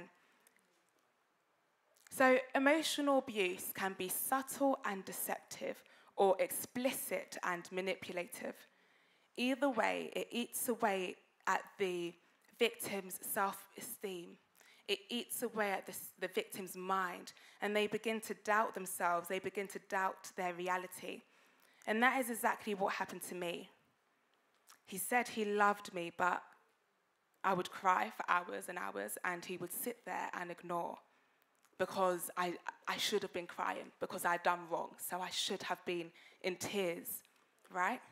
So he would sit there and ignore. And I felt trapped. I didn't know what to do. I didn't know what to say. Nobody could see. It's an abuse that affects the mind. So no one could see what was really going on. And it felt as if there was no escape.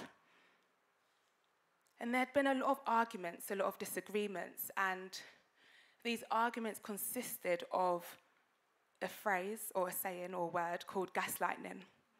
Now, I'm not sure if you're familiar with this word, gaslighting. Gaslighting is a form of abuse.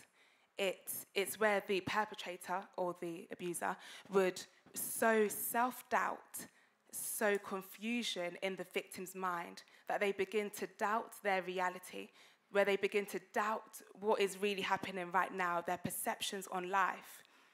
Amen? And on one particular occasion, we had been in an argument, and there was a lot of gaslighting.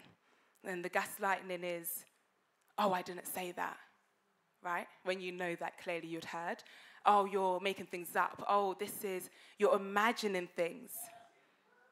This is not what really happened. Amen. And on this particular occasion, I was holding a mug, because I was drinking tea. So I was holding my mug, and then I was just so angry that with the gaslighting going on and on and on, that I'd dropped the mug. I threw the mug on the floor. And from that moment onwards, I was labelled as having anger issues, right? So I had anger issues. And he would mention it to people that, I'm scared of her, right?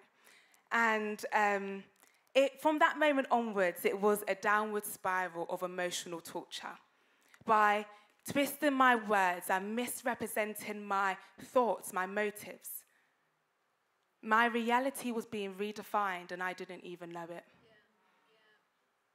And I remember it had gotten so bad that at one point I found myself in A&E. And it was about 2 a.m. in the morning when I was sitting there, and a doctor came to call me and speak with me.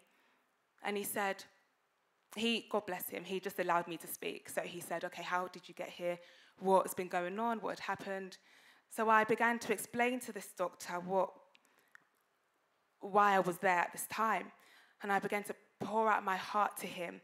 I spoke about the marriage, the church, the fellow leaders, because I was in a leadership position. I'd been ordained as a deaconess a few years before then, and sadly nobody really supported. So I poured out everything to this doctor. God bless him, he just allowed me to speak, and I went on and on and on about everything that happened and how everything had crumbled down, broken down. And the doctor gave me some advice. He recommended counselling. He recommended antidepressants. He also said that I could stay in A&E for that particular night. So I remember a few days later, I was prescribed these antidepressants. And I'd been taking them, and I felt okay. But there was still something that wasn't right. I still didn't have that peace, that calmness within me. I was still trying to make sense of what I had gone through, what had happened within that year. And it's only God that can bring that perfect peace into your life, right? So after a week, I decided to stop taking them, even though the doctor said you can't, because it does something with your brain. But I decided to stop taking them. Now, some of you here may be on antidepressants, and I wouldn't want you to suddenly stop because you came to this conference and Jasmine Beverley said she stopped taking them. Amen. I had this conviction, this deep conviction within me that actually this isn't what you need, that you need healing, that this antidepressants is not going to work. And I'd had a man of God that I'd met through a counselling line also praying, standing in agreement with me that that stop taking the antidepressants, right? We're going to pray through this. We're going to pray about your mental health. We're going to pray about the situation. We're going to pray for healing. So I had stopped taking it. So if some of you here are on it, I would like to pray that the King of Kings and Lord of Lords will give you divine healing in the mighty name of Jesus. I pray that God will speak to you, that God will touch your heart in the mighty name of Jesus and give you healing in your mind in the mighty name of Jesus. But please do pray, and I encourage you to still take it and pray, right? Because it is only God that can bring that divine healing. So I remember saying that God is my doctor and God will heal me. So from that moment onwards, I replaced the antidepressants with the Holy Communion, the body and the blood of our Lord Jesus Christ. Amen. So I began taking the Holy Communion every day, sometimes once, sometimes twice, sometimes 3 times, sometimes I don't remember how many times, because in 1 Corinthians 11, verse 26, it says, as often as you take it, you proclaim or you declare, you proclaim the Lord's death until he comes again, as often. So I ran with that and I said, okay, as often, I'll take it as often as I needed. And as I take it, I proclaim his death until he comes again. Amen. So I began taking it, and as I took the bread, I said, Lord, I'm taking your body. And as your body goes through my body, I am healed. And I lifted up the cup and I said, Lord, I'm drinking your blood. And as I drink your blood will go through my blood vessels, and therefore I'm restored. Amen. And as I did this every day, I began to receive my healing. And God was doing a new thing. In the book of Isaiah 43, verse 18 to 19. I love this scripture, Isaiah 43, verse 18 to 19. And it says, behold, it says, see, I am doing a new thing. Do you not perceive it? Amen. It says, I am making a way in the wilderness. I'm making streams in the wasteland. Amen. And from that moment onwards, God was transforming my life. God was doing something new. Amen. And there are Holy Communions over there, so if at any time or at the end, feel free to go and take some Holy Communion Amen. And God will heal you as you take it. And as you take it, you are proclaiming his death until he comes again. Amen. There is light at the end of the tunnel. Amen. There is light at the end of the tunnel. If we look at the life of Job, God blessed the last part of his life even more than he had blessed the first. Irrespective of who you are, challenges will come. Right? God will give you things that the enemy will come to try and take away. And the word of God says it in John 10, verse 10, it says, he comes to steal, kill, and destroy. Right? But there is light at the end of the tunnel. The challenge will come and it will go. If you hand over your challenge to God, he will take care of it. It doesn't matter what you have been through. It doesn't matter what has happened. It doesn't matter the pain, the trauma, the upset, the grief. You can rise again. Amen. Ezekiel 37, verse 1 to 8. Ezekiel 37, verse 1 to 8. It talks about, it's Ezekiel's story, let these dry bones come alive. And we often hear it, right? Father, Lord, I just pray that every woman here, that any dry bone will come alive in the mighty name of Jesus. Begin to just declare that over yourself, that dry bones come alive. Dry bones come alive in the mighty name of Jesus. Dry bones come alive in the mighty name of Jesus. For in Jesus' name, amen. I love Job 14, verse 7. Job 14, verse 7. And it says, there is hope for a tree that has been cut short, right? There is hope for a tree that has been cut short.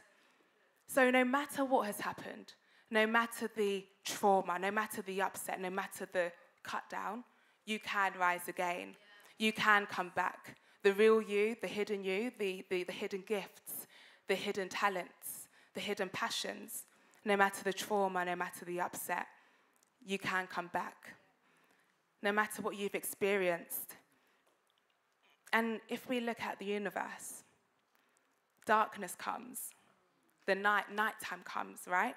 But the sun will always rise again. Amen. The sun always comes again in the morning. So no matter what has happened, there is light at the end of the tunnel. Amen. So I had started, this is my healing journey now. I had started a 6 weeks course called Taking Back Control. And this course was where I learned about the mind, the brain. It's where I heard phrases like triggers, early warning signs, red flags. You know, you don't often hear these words in church, right? I mean, more now, and actually you do in Rig and Elim. But before I'd come here, you don't often hear these type of words. And I did this course because I had to empower myself. I had to encourage myself in the Lord. And what had happened was the healing process was not easy. I had suddenly been labeled as the perpetrator. I was the one that had done my husband wrong. I was the one that had caused this all to happen, right? I was labeled as having postnatal depression, and that's what I was going through, and I needed to manage it. And so it was really, really difficult. I went through a season where people that I thought would have supported, people who I thought would have understood, didn't. So it was very, very heartbreaking. And I had to remind myself that God knows. God knows that what really happened, right? That if no one else could see, I know that God can see what happened. I had to remind myself that it was not my fault. And I was retraining my brain and mind that instead of seeing him as who he was to me, I rather viewed him as my son's father. I viewed him as somebody that shared my son's life with me. Amen. To also retrain my brain and mind, I started declaring every morning and every evening without fail, healing declarations. So I would say, I am free. I am healed. I am no longer in bondage. I have been set free. Amen. So I'm a maths teacher. I tutor maths. So when I'm meeting with a parent to go through the contract of my tuition, I explain to them that it's not only maths, but I will give them a scripture, a memory verse.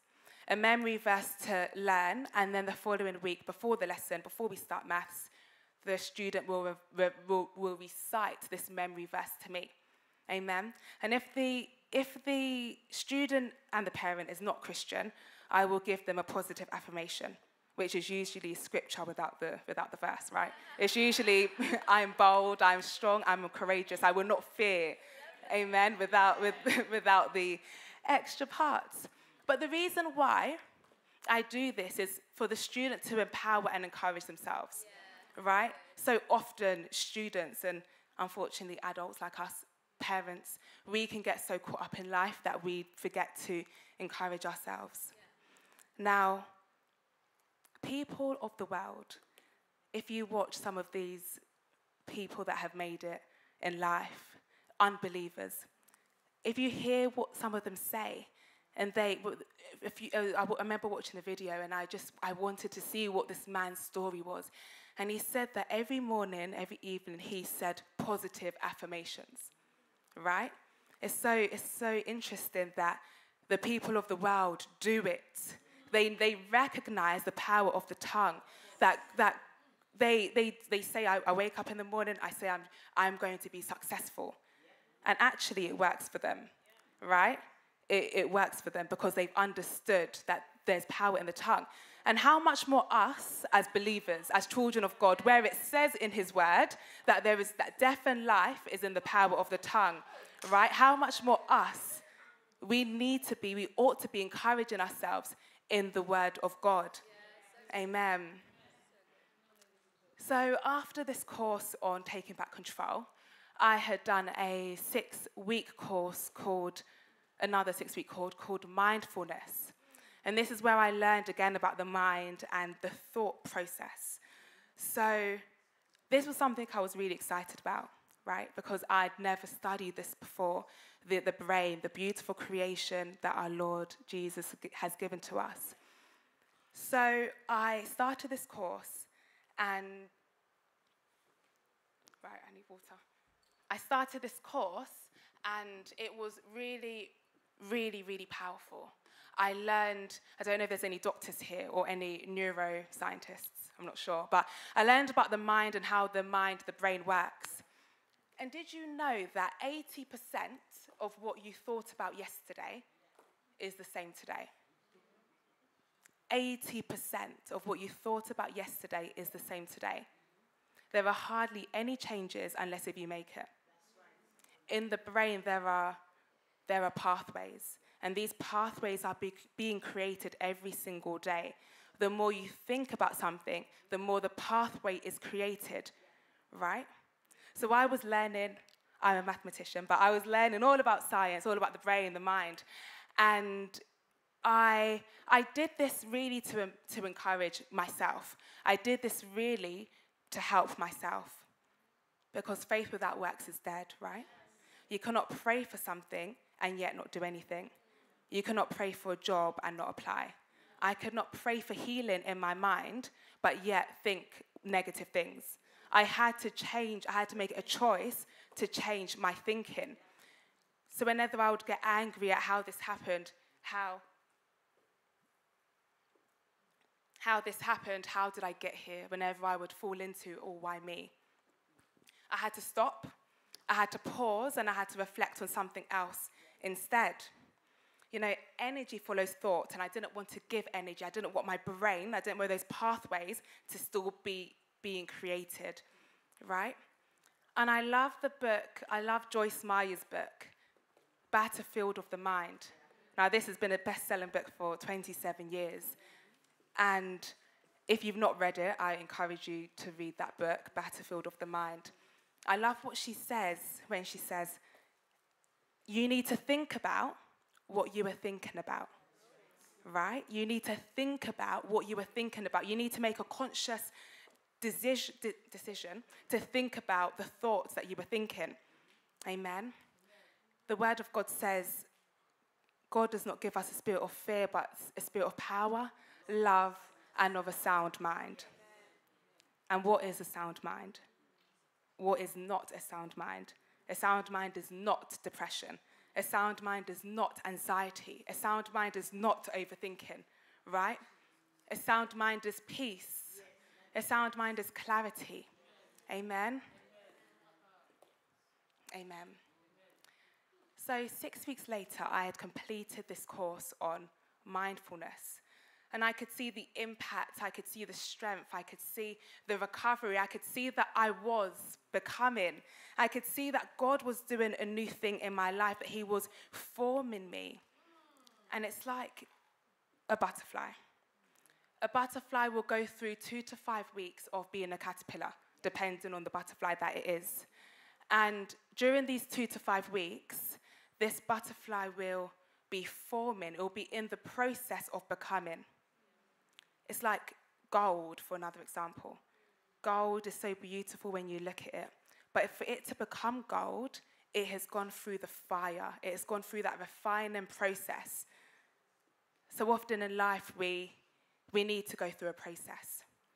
We need to go through something that may not be our plan. It may not look pretty, but we need to go through something to be who God has called us to be. I was in a leadership meeting today that Apostle John was holding, and I just love what he said. He said that often the pain is, there is a reason for the pain. There is a reason for why you have gone through what you've gone through. And it reminded me of a saying, which is, there is not a testimony without a test. There is not a message without a mess. There is not a triumph without a trial, right? So often we go through things and we question, why me? Or we think that God is not around, but really it's all part of the plan. It's all part of the process of you becoming. Amen? Faith cannot fix what you cannot face. Faith cannot fix what you cannot face. So you need to have the boldness to stand tall and say, no matter what I'm going through, I choose to serve God. No matter this tunnel, I will go through it and I will come out of the other end. No matter if this happens, no matter if I do the pregnancy test, I'm not pregnant. No matter if the job fails, no matter if I don't get the promotion, I choose to serve God. Amen. Amen. Actions speak louder than words, but consistency speaks louder than both. Actions speak louder than words, but consistency speaks louder than both. So it's about being consistent in your faith and your trust in God, right?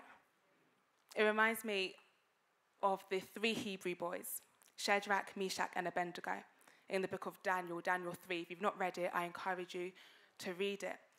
Shadrach, Meshach, and Abednego, what happened was King Nebuchadnezzar had set a decree, had made false images, false gods. I'm just paraphrasing. And he set a decree that everyone should bow down to these gods. And Shadrach, Meshach, and Abednego said no, they refused to bow down. And they refused in the background initially. Now, it was some people that went to King Nebuchadnezzar and said, there's 3 Hebrew boys that are not bowing down.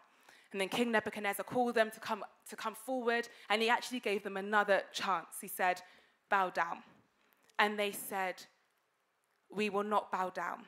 In fact, they said, we do not need to debate with you on this matter, right? We will not bow down because we know that our God will save us. Can you imagine that consistency, that even being faced in front of the king, they said no because we know our God will save us. So King Nebuchadnezzar had said that they will be put into the fire. The fire would be 6 times hotter than it normally is. And they again refused, and they said, we know our God will save us, so we're not bound down. And even if our God does not deliver us, even if our God does not save us, we will still not bow down. Amen? Imagine being put right in front of the fire and making a conscious decision that actually, I don't mind going into the fire right now. They said, even if our God does not deliver us, he will still not bow down. Amen. And they went into the fire. But what happened after? And if we look at Daniel 3, verse 30, Daniel 3, verse 30, what we see is that as Shadrach, Meshach, and Abednego came out of the fire, we see that they were promoted, that King Nebuchadnezzar had promoted them, right? We'll see that in Daniel 3, verse 30.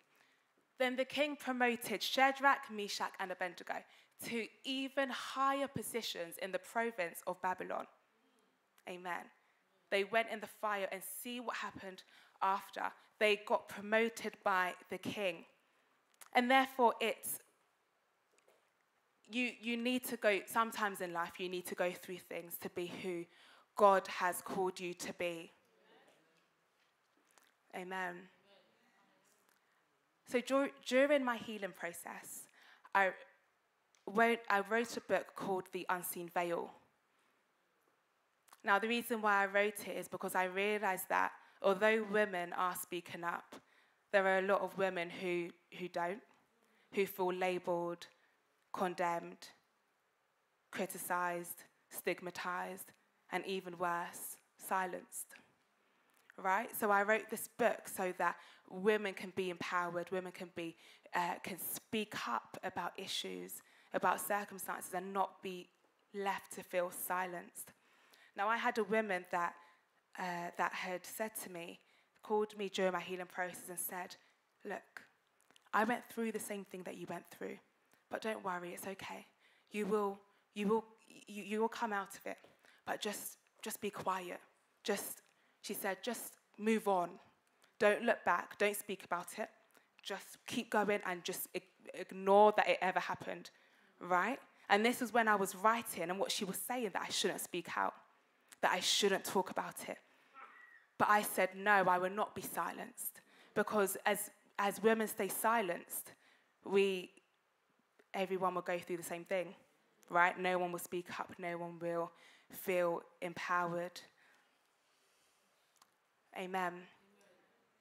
Unfortunately, abused women, and often Christian women, feel stigmatized to speak out about abuse. It can be any abuse, not just in a relationship, but any abuse. But they feel stigmatized to speak out about abuse due to fear, due to fear of what people will say, due to fear of what people will think. Amen. And sometimes it's due to fear of what the church would say. Right? So this book, The Unseen Veil, just details quite deeply issues that I went through and how I had gone through the marriage and also received my healing as well. Revelation speaks about overcoming, right? It speaks about overcoming by the word of your testimony. Amen. And through writing the book, through speaking out more and more, I overcame. Amen. Amen. Hallelujah. If you've been hurt, if you've been experienced pain, experienced trauma, experienced grief, then God wants to heal you. God wants you to experience freedom. And this freedom is not just a half freedom where you're okay one day and the next day you're not okay. Or you're okay, but you're really, really not okay. Right? We know ourselves, women. Amen. God wants you to experience that total freedom, that total restoration, that total peace, that divine peace that he has. And God will not only heal you, but he will restore you. He will restore the lost years, the lost opportunity, the lost blessings. Amen. He will restore the pain to peace. He promises to give us double blessings for our former troubles if we put our trust in him. Amen. Prophetess Lucisha, do you mind just coming up? Amen. There are some of you here who have experienced pain, who have experienced loss, who have experienced grief. And can I have the worship team as well? If that is you, if you're sitting there with this pain inside, if you're sitting there with this grief, and this can be childhood, right? This can be pain from childhood that we have kept for many, many, many years.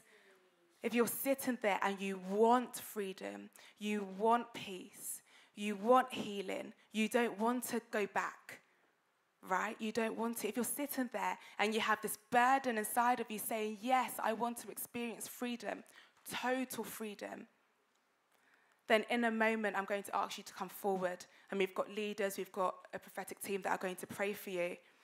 Amen. Yeah, we just want to lay hands on you, and our prophetic team is just going to come and pray over you, speak words over you. If you do feel that anything that Jasmine has an awesome testimony, anything's resonated in you and you're feeling like actually you want to take communion, we do have communion on the side for you. Be free to just go do that. It's between you and God. It's not between you and anybody else. Just come and do that. And as the team comes, and we're going to go back into a time of worship, and I just encourage you, if you want to have prayer, you want us to pray for anything that's you want resurrecting in your life, anything that you want to bring and just put before God, I just urge you to come and do that. And so as we do that, to go into a time of prayer, Gloria's got a song which is her testimony. She's going to sing it over you. And I'm just going to say, come to the altar, come to the cross.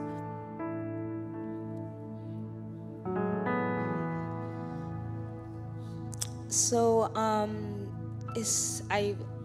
coming to this meeting and serving you guys, I hadn't a clue of the speakers, and my story is very similar to what you've just heard. Almost exactly the same, actually.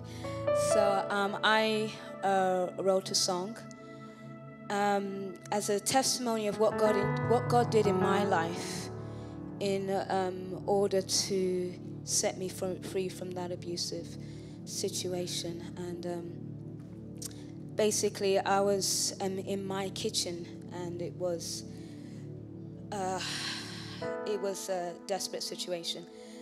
And my Bible was in front of me, and I just said, God, you have to speak. You have to speak. And he gave me Isaiah 62. And in particular, the bit where it says, you shall be known by a new name. Your name, Hezavah, your land married. And as you continue reading that whole passage, it speaks of you will no longer be termed forsaken or forgotten. So that for me was the light bulb moment which changed everything. And eventually kind of God got me out of that abusive marriage. But I'll just sing the song, and we'll go into ministry time.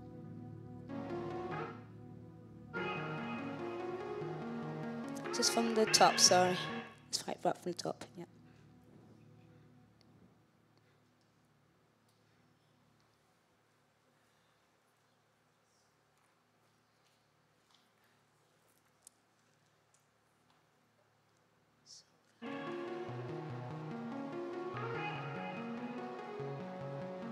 You punished me, looked me in the face and said, you loved me. Lies, lies, lies, surrounded by pride, ashamed of the truth that would have set us both free. And smiles, faceless words, your illusion, impressive art, pretending to want a solution. Such a beautiful show, how we fooled all we know. I paid to hide the disgrace of a broken dream. Behind closed doors, another man lives within these walls. But no one knew just who he was. Not even me, trusting him completely, even when he hurt me over and over again. Such such a beautiful soul. Was anything real? You should have let me go many tears ago. You punished me, looked me in the face and said, you love me. You punished me, looked me in the face and said, you loved me.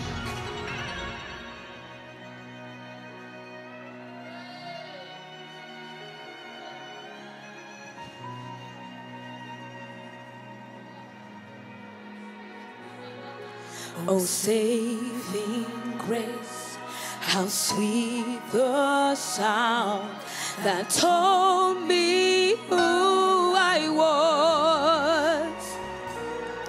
A queen worth serving, a lover worth loving, a gift worth dying for. You made your choice, I made mine too. You chose your path, I chose God's truth. Your power is broken, my soul is free. I'm free at last and living my best life. You see, God looked me in the face and said, God looked me in the face and said, God looked me in the face and said, God looked me in the face and said,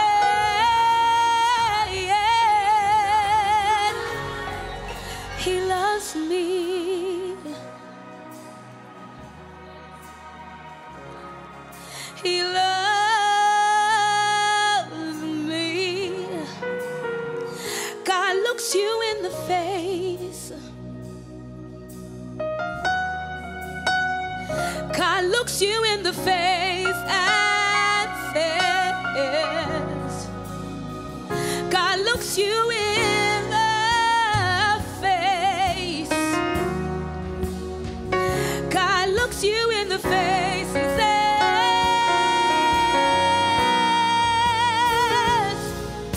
He loves you.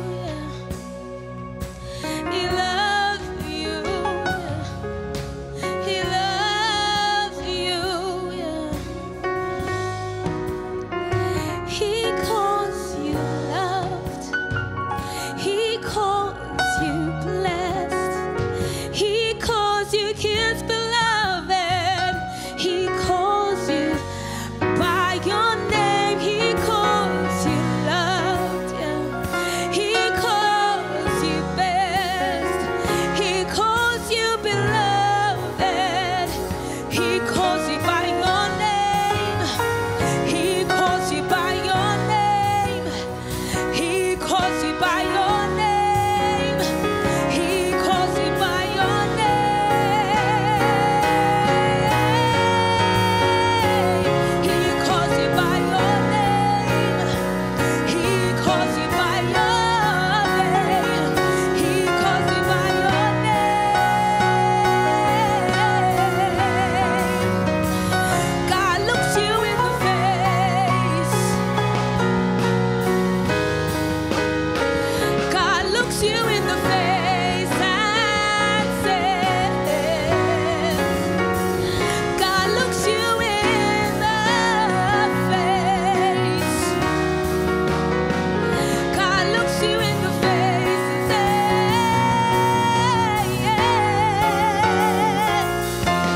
He loves you.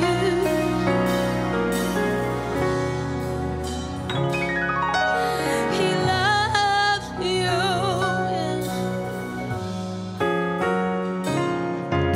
He loves you. Hallelujah. We're going to continue to go into a time of worship, a time of ministry.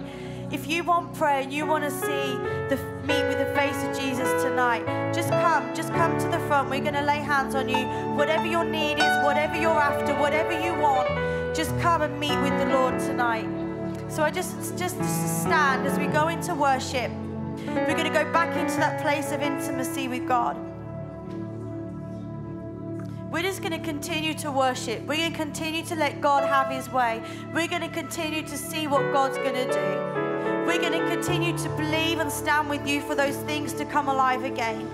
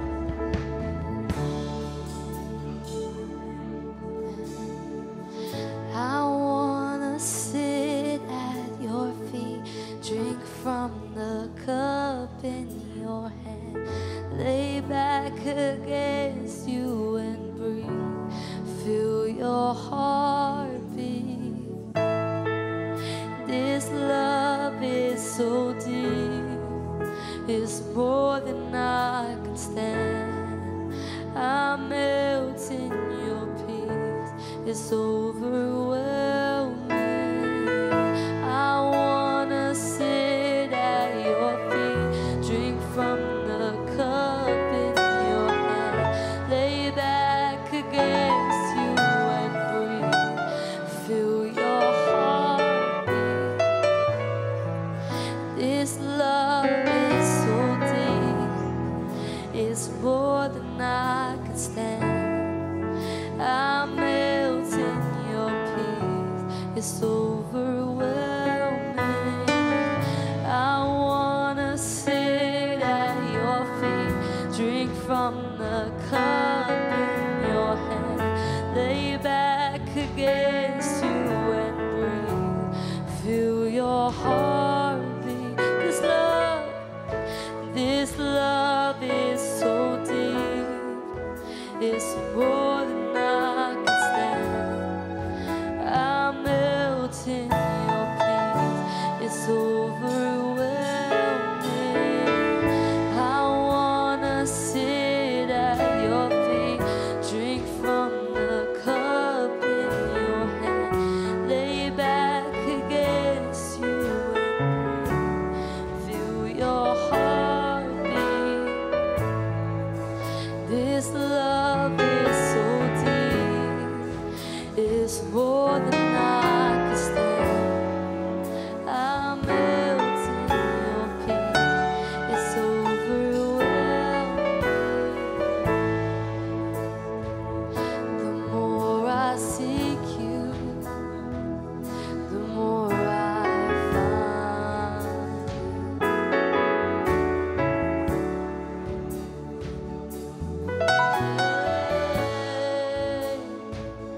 The more I find you, the more I love you. 'Cause I wanna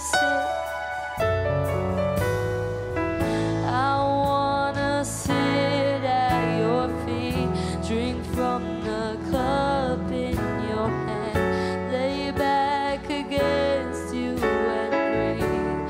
Feel your heartbeat. This love is so deep. It's more than I can stand.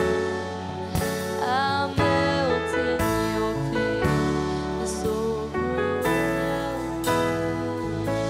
I wanna sit at your feet, drink from the cup in your hand, lay back against you and breathe. Feel your heartbeat.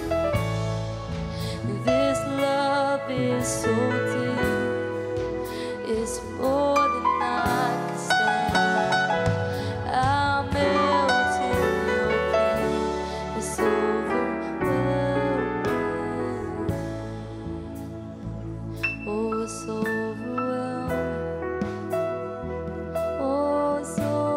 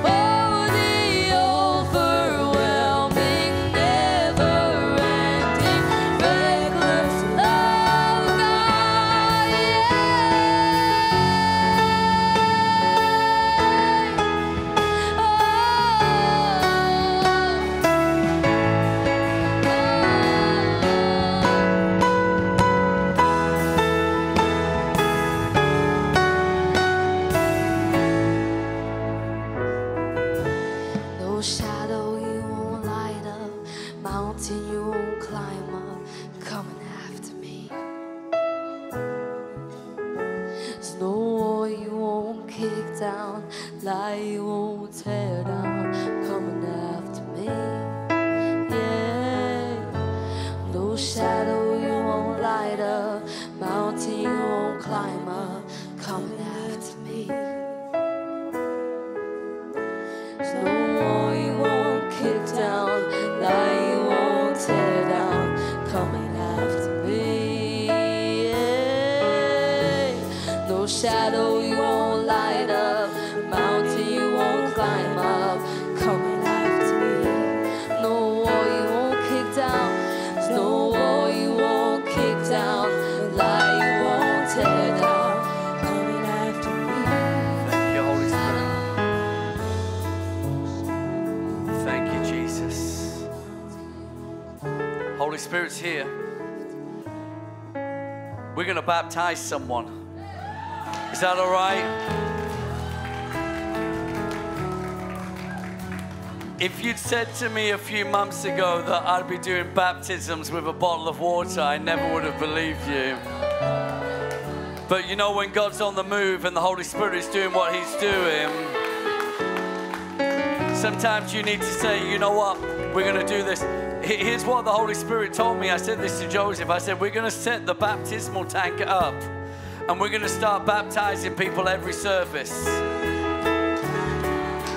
But you know what? For tonight, we're going to baptize with a bottle of water again. Is that all right?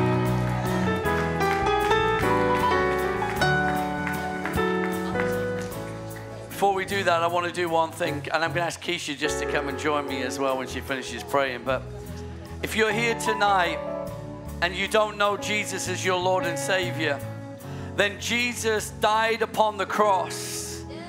And He was buried in a tomb, and He rose again from the dead 3 days later and is seated with His Father in heaven.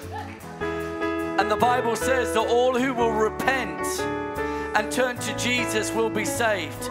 If they will turn from their sins, they will be born again. If you call upon the name of the Lord, you can be saved. And if you're here tonight and you say, Pastor Jon, I need to get born again, then I want to pray for you. If that's you, I want to give an opportunity. Is there anyone here who would say, I need to get born again tonight? Is there anyone else here? Anyone you say, yeah, that's for me tonight. I need to get born again. I'll give you a moment longer. Is there anyone tonight? Thank you, Holy Spirit. Thank you, Holy Spirit. Is there anyone tonight you say, yeah, I need Jesus to forgive me? Just turn to the person next to you and say, is He talking to you?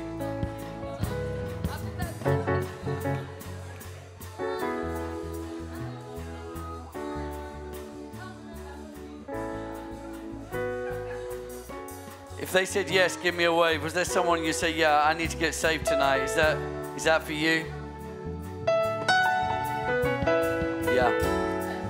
Yeah, come on, just give them a round of applause. Yeah, come on. We're going to let the Holy Spirit do what He wants to do. Yeah, keep him. Yeah, come on. Here, I want you. Yeah, come all the way up. Come on. Woo. Jesus, come. Everyone reach out a hand. I want everyone to pray this with me. I want you guys to pray this with me. Say, Jesus, thank you for dying for me. Today, I confess you as my Lord and Savior. I turn from sin and I turn to you. And I am born again. In Jesus' name, amen and amen. Can we give the Lord a clap? Yeah, I saw you dancing earlier, and I noted that you had a yellow streamer, and I just felt the Lord just brought that to my mind, and I just felt the Holy Spirit say, it's yellow because you are God's sunshine. You are His only sunshine. He will make you happy. And I just want you to know that God loves you. He values you. He sees when you worship to Him. He sees when you dance to Him. He sees how it makes you happy. But you know what's even better? It makes him happy. And I just want to declare, you are his sunshine. You are his sunshine. He created the earth. He created the sun. And just think how big that is. And he says, you are my sunshine. I see you. I see you dancing. And he says, you don't realize how powerful you are when you dance before me. Because when you dance before me, darkness fades away. Because when there's darkness, the good thing about darkness is the sun shines. And he says, you are my sunshine, daughter. You are my sunshine. Hallelujah. Just come forward for me on here. What's your name? Nyla Rose. Nyla, is that? Nyla Rose. Nyla Rose, do you turn from your sins and turn to Christ? Yes. Today, do you confess Jesus as your Lord? And so, Nyla Rose, we baptize you now in the name of the Father, the Son, and the Holy Spirit. Amen. Amen. Hallelujah. Hallelujah. Can we give the Lord a clap? Come on. Yeah. Hallelujah. Thank you, Holy Spirit. Thank you, Jesus. Thank you, Lord. You know, I don't think it's by chance that was sparkling water.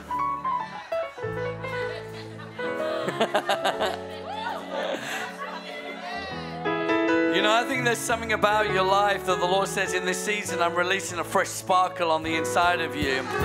And so, Father, we release it now in Jesus' name. Fill her up right now in Jesus' name. Never the same again in the name of Jesus. Shandade. Just pray in tongues for a moment. Pray in the Spirit for a moment. Come on.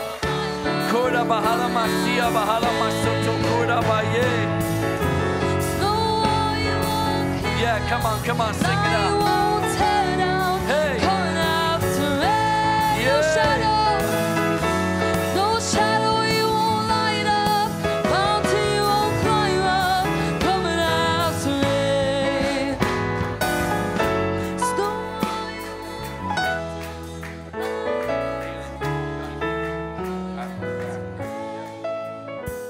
Hey, how many of us know that Jesus heals? And so right now, I believe God is healing some back pains, some lower back pains, something to do with the discs. If that's you, just put your hands up. That's you. There's a lady, whoever's around them, just pray for them right now. Come to the front and let Apostle lay hands on you. If that's you, come to the front. I see in the spirit, I see that there's something to do with the chest. And it's like here, it's like there's something, it's like there's something in there and they can't identify what it is. If that's you, lift up your hands just in this part of the, I don't know what to call this, in this part of the body.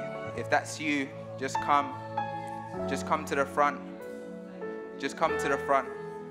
I see somebody here that is diabetes, but it's diabetes that runs in the family. It's diabetes that runs in the family. It's come from your parents. It's a lineage thing. It's more than just diabetes, but it's like somebody put something on your family and you guys can't break it. If that's you, lift up your hands and come to the front. Come to the front if that's you. And if you have any sickness that you want us to pray for, come to the front right now. God is healing right now. God is healing right now. Come on, I want us to pray right now in this moment. Come on, just if you can speak in tongues right now, pray in this moment. Like we shift the atmosphere, that the atmosphere of healing will come into the room. I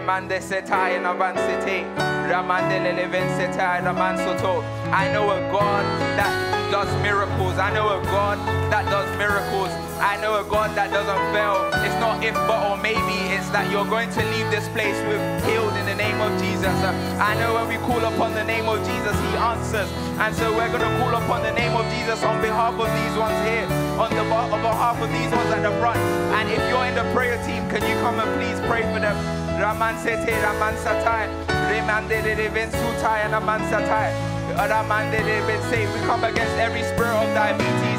We come against every spirit of back pain. We come against every cancer. We come against every disease that's in the body of these people. And right now we command that, Pablo, there will be a healing across this place. There will be a healing across this place. And once you're done praying for them, ask them to test it out. I hear the Spirit of the Lord. I hear the Spirit of the Lord say that there's somebody here with a knee issue. Something with their knees. Something with your knees. That your knees are, it's like your knees are swollen. Right now, I believe the Lord is about to deflate your knees right now in the name of Jesus. Raman Sete, Raman Soto, Remande de Vensi, Ramande de Vensu, Ramandaya, Ramande de Vensi, Kaya, Raman Sete, Romanda, Raman Sete, Raman Satai. If you're suffering with any ear issue right now, the Lord is going to heal you in this moment. I believe as you come to the front, the Lord is going to heal you instantly. If you're suffering with any ear issue, anything to do with your ears, I believe the Lord is about to instantly heal you right now. Instantly heal you right now. God is on a move right now. Don't miss this moment. Don't miss this moment. Don't miss this moment. God is about to heal you. God is about to heal you. God is about to heal you. Hera man soto rana man satai. Hera mandera mandele levensuya. Hara man soto rana man sete. Hera mansaya. Remankaya namansa. Anybody here is suffering with arthritis? God is about to deal with that right now. He's about to deal with arthritis right now. You're about to leave healed and complete. There is no if, but, so maybe Jesus is doing it. We've seen deaf ears pop open. We've seen people hand their crutches over. What is this mountain that won't bow down at the name of Jesus? Jesus is on the move. He's healing right now. Don't miss your moment.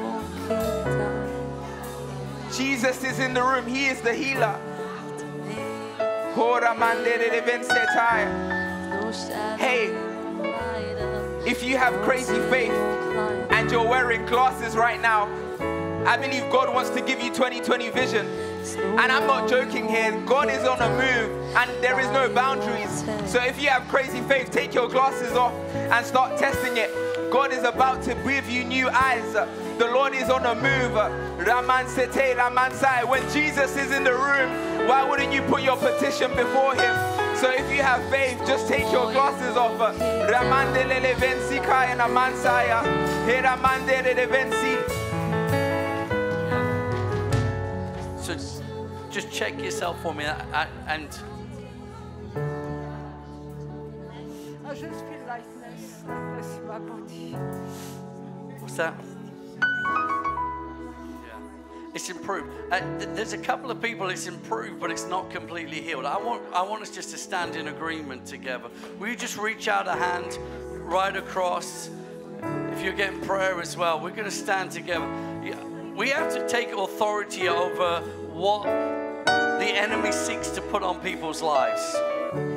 It says that Jesus went around healing the sick, setting the captives free, and we give in so easily. We just say, okay, it's not the full miracle. Okay, next person, let's pray for them. And something inside of us has to begin to say, you know what, we'll contend for the miracle.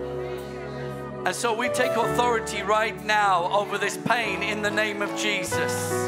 We thank you for your healing power right now in the name of Jesus. Glorify your Son. Glorify Jesus right now in this moment. And so we take authority over this sickness, take authority over this pain right now in Jesus' name. And we release your healing power. Come, Holy Spirit. Come, Holy Spirit. Come, Holy Spirit. Come, Holy Spirit, heal right now. In the name of Jesus, come, Holy Spirit. We thank you, Holy Spirit. We thank you, Holy Spirit. Thank you, Holy Spirit. There it is. More. More. Healed right now in Jesus' name. Here's what I want you to do. All across this room, if you had pain in your body, I want you to check yourself right now. Not just here, but wherever you are. If you needed a healing, just check yourself. If you feel improvement or you feel something shift, give me a wave. If you say, yeah, I feel like something just changed, then give me a wave. If you've had a bit of breakthrough right now, just give me a wave. Is there anyone? We're going to pray one more time. It doesn't bother me. I can do this all night. Trust me, okay? I refuse to let the devil win. Who's with me in this? You say, yeah, I'm with you in this, okay? Right now, we take authority over every sickness and disease in this building. Right now, in the name of Jesus, every demonic spirit, we cancel your assignment in the name of Jesus. We plead the blood right now in this house. Let every demon flee from where it came. It goes right now in the name of Jesus. Every sickness, every pain, it goes right now in the name of Jesus. Your divine healing comes right now in Jesus' name, in this house, right now in the name of Jesus. We release it over everyone's life in Jesus' name.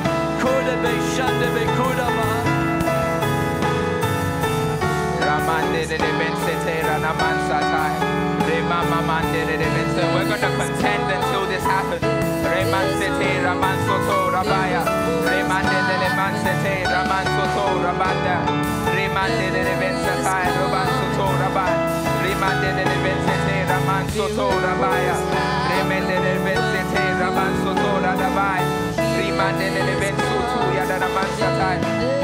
I hear the Spirit of the Lord say that there's somebody here with something called scoliosis. Scoliosis, if that's you, come to the front for prayer. Scoliosis. Come on, let's keep praying, let's keep contending.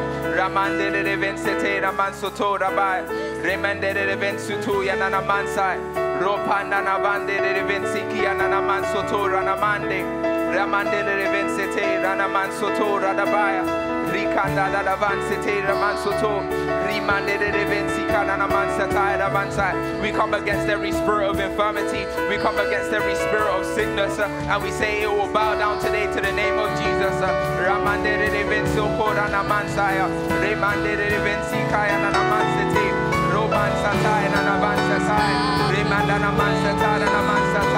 The healer is in this room.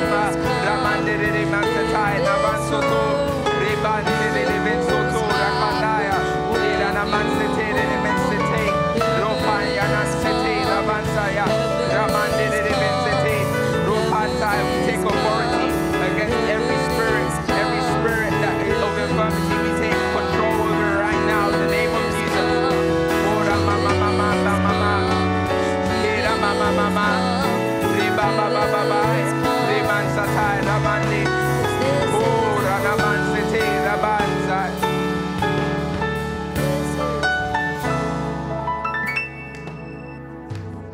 She wants to get baptized as well. Hallelujah. Hallelujah. Can someone get me another bottle of water? Thank you, Holy Spirit. Thank you, Jesus. Thank you, Lord. Thank you, Jesus. We thank you for this precious lives tonight, Lord. Kura mahala masia mahala masuto kura maha. Kura mahala masia mahala masuto kura baye. Yahala masuto kura mahala masia maha. Kura mahala masia mahala masuto kura maha. Kura mahala masia maha. And so, Rose, do you take Jesus to be your Lord and Savior? Yes, I do. Do you turn from your sins and turn to Christ? Yes, I do. And so, Rose, we baptize you now in the name of the Father, the Son, and the Holy Spirit. Amen. Amen. Amen. Come on, give the Lord a shout of praise in this place. Father, fill her right now in Jesus' name. Fill her right now in Jesus' name. More of you right now. There is power in the name of Jesus. Receive it right now in Jesus' name. To break every chain, to break every chain. Come on, let's sing this together. To break every chain, to break every chain. There is power in the name of Jesus. There is power in the name of Jesus. There is power in the name of Jesus. To break every chain, to break every chain, to break every chain. Come on, sing it. To break every chain, to break every chain, to break every chain. Break every chain, to break every chain, to break every chain, to break every chain. Thank you, Holy Spirit.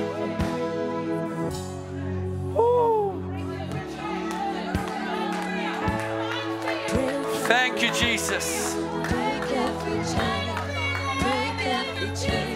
Yay. Break every chain, break every chain, break every chain, break every chain, break every chain. Thank you, Jesus. Thank you, Jesus. So we're going to baptize Madhu right now in Jesus' name. Holy Spirit's in the room. And so, Madhu, do you turn from your sins and turn to Christ?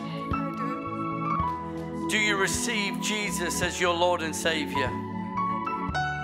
And so we baptize you now in the name of the Father, the Son, and the Holy Spirit. Amen. Amen.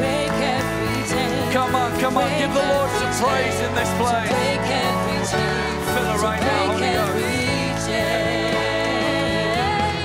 There is power in the name of Jesus.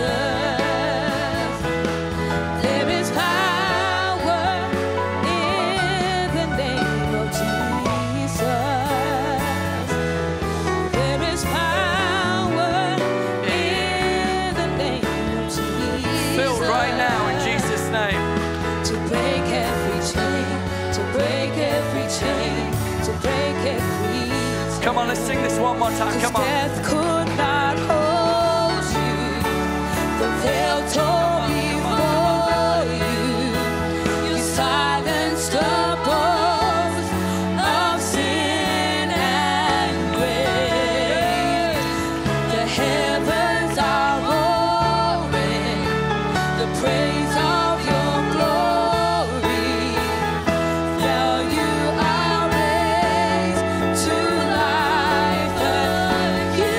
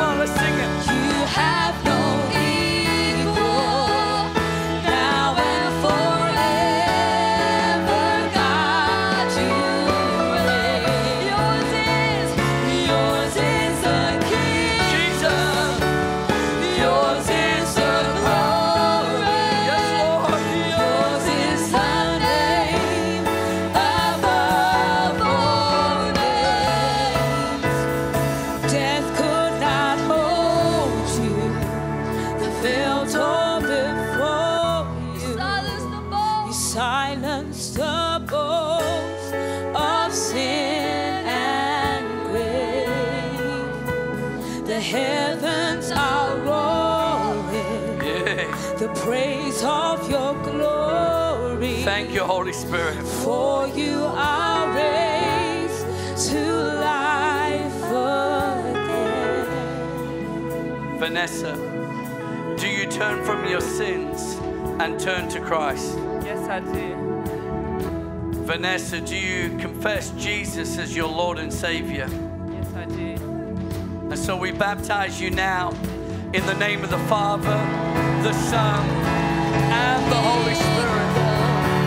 Amen. Amen. Come on, give the Lord a shout.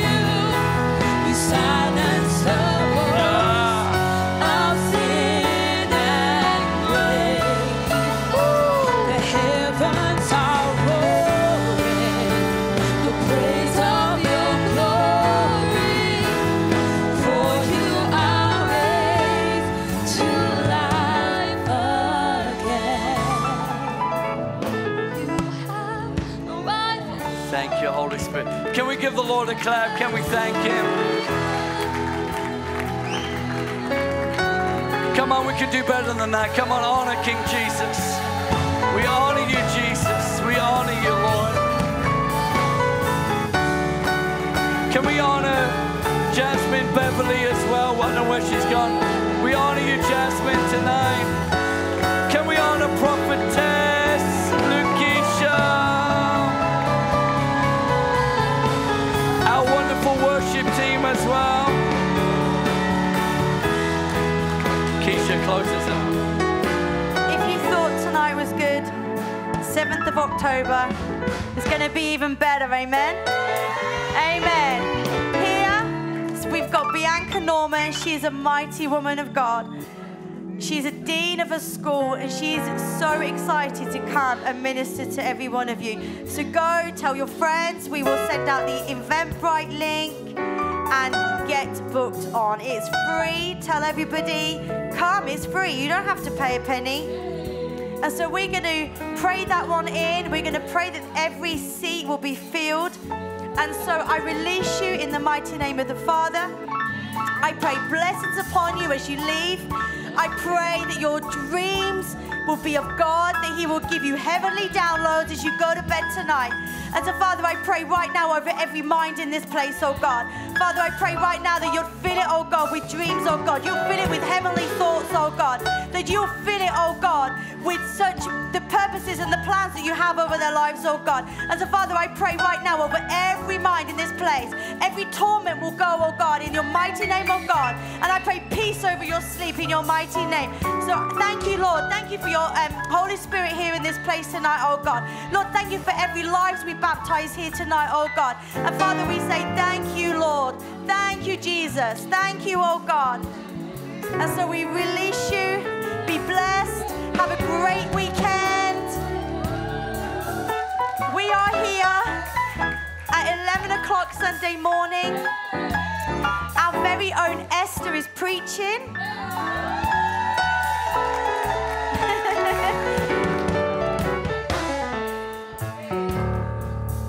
just testify what the Lord's done for you. So for 1 year, I was not able to even do this on my foot. And now tonight I've been healed. Come on, Jesus. Who knows if you're a man and you're at a ladies' conference and you get healed? Jesus loves you. Jesus loves you. Hallelujah. Can we give the Lord one more shout in this house? Come on. We celebrate his power tonight. Keisha. We have a tradition here. Who knows our tradition? Oh yeah, help yourself to biscuits, the desserts. Toyosi can't wait to be released because that's where she's heading. Go buy yourself some merch, go get a t-shirt, definitely go buy Jasmine's book. It will be out there for you. And we got one more. We got another healing. Let's just testify. Come on, give her a round of applause. What's God done for you? Oh, praise the Lord, hallelujah. I received my healing in Jesus' name. As Brother Joseph was on the stage and he said, remove your glasses. Somebody in here, God wants to heal your sight. He wants to give you 20/20 vision. So because I usually have short sight and I can't see things too clear, that's far away, I decided to take off my glasses and then immediately I can see the stage and I just want to thank God. Hallelujah. Thank you, Jesus. Amen. Hallelujah. Awesome. Come on, Jesus. No, you do the tradition. Okay, tradition time. On a count of 3, we're going to say get rigged. 1, 2, 3. Get rigged!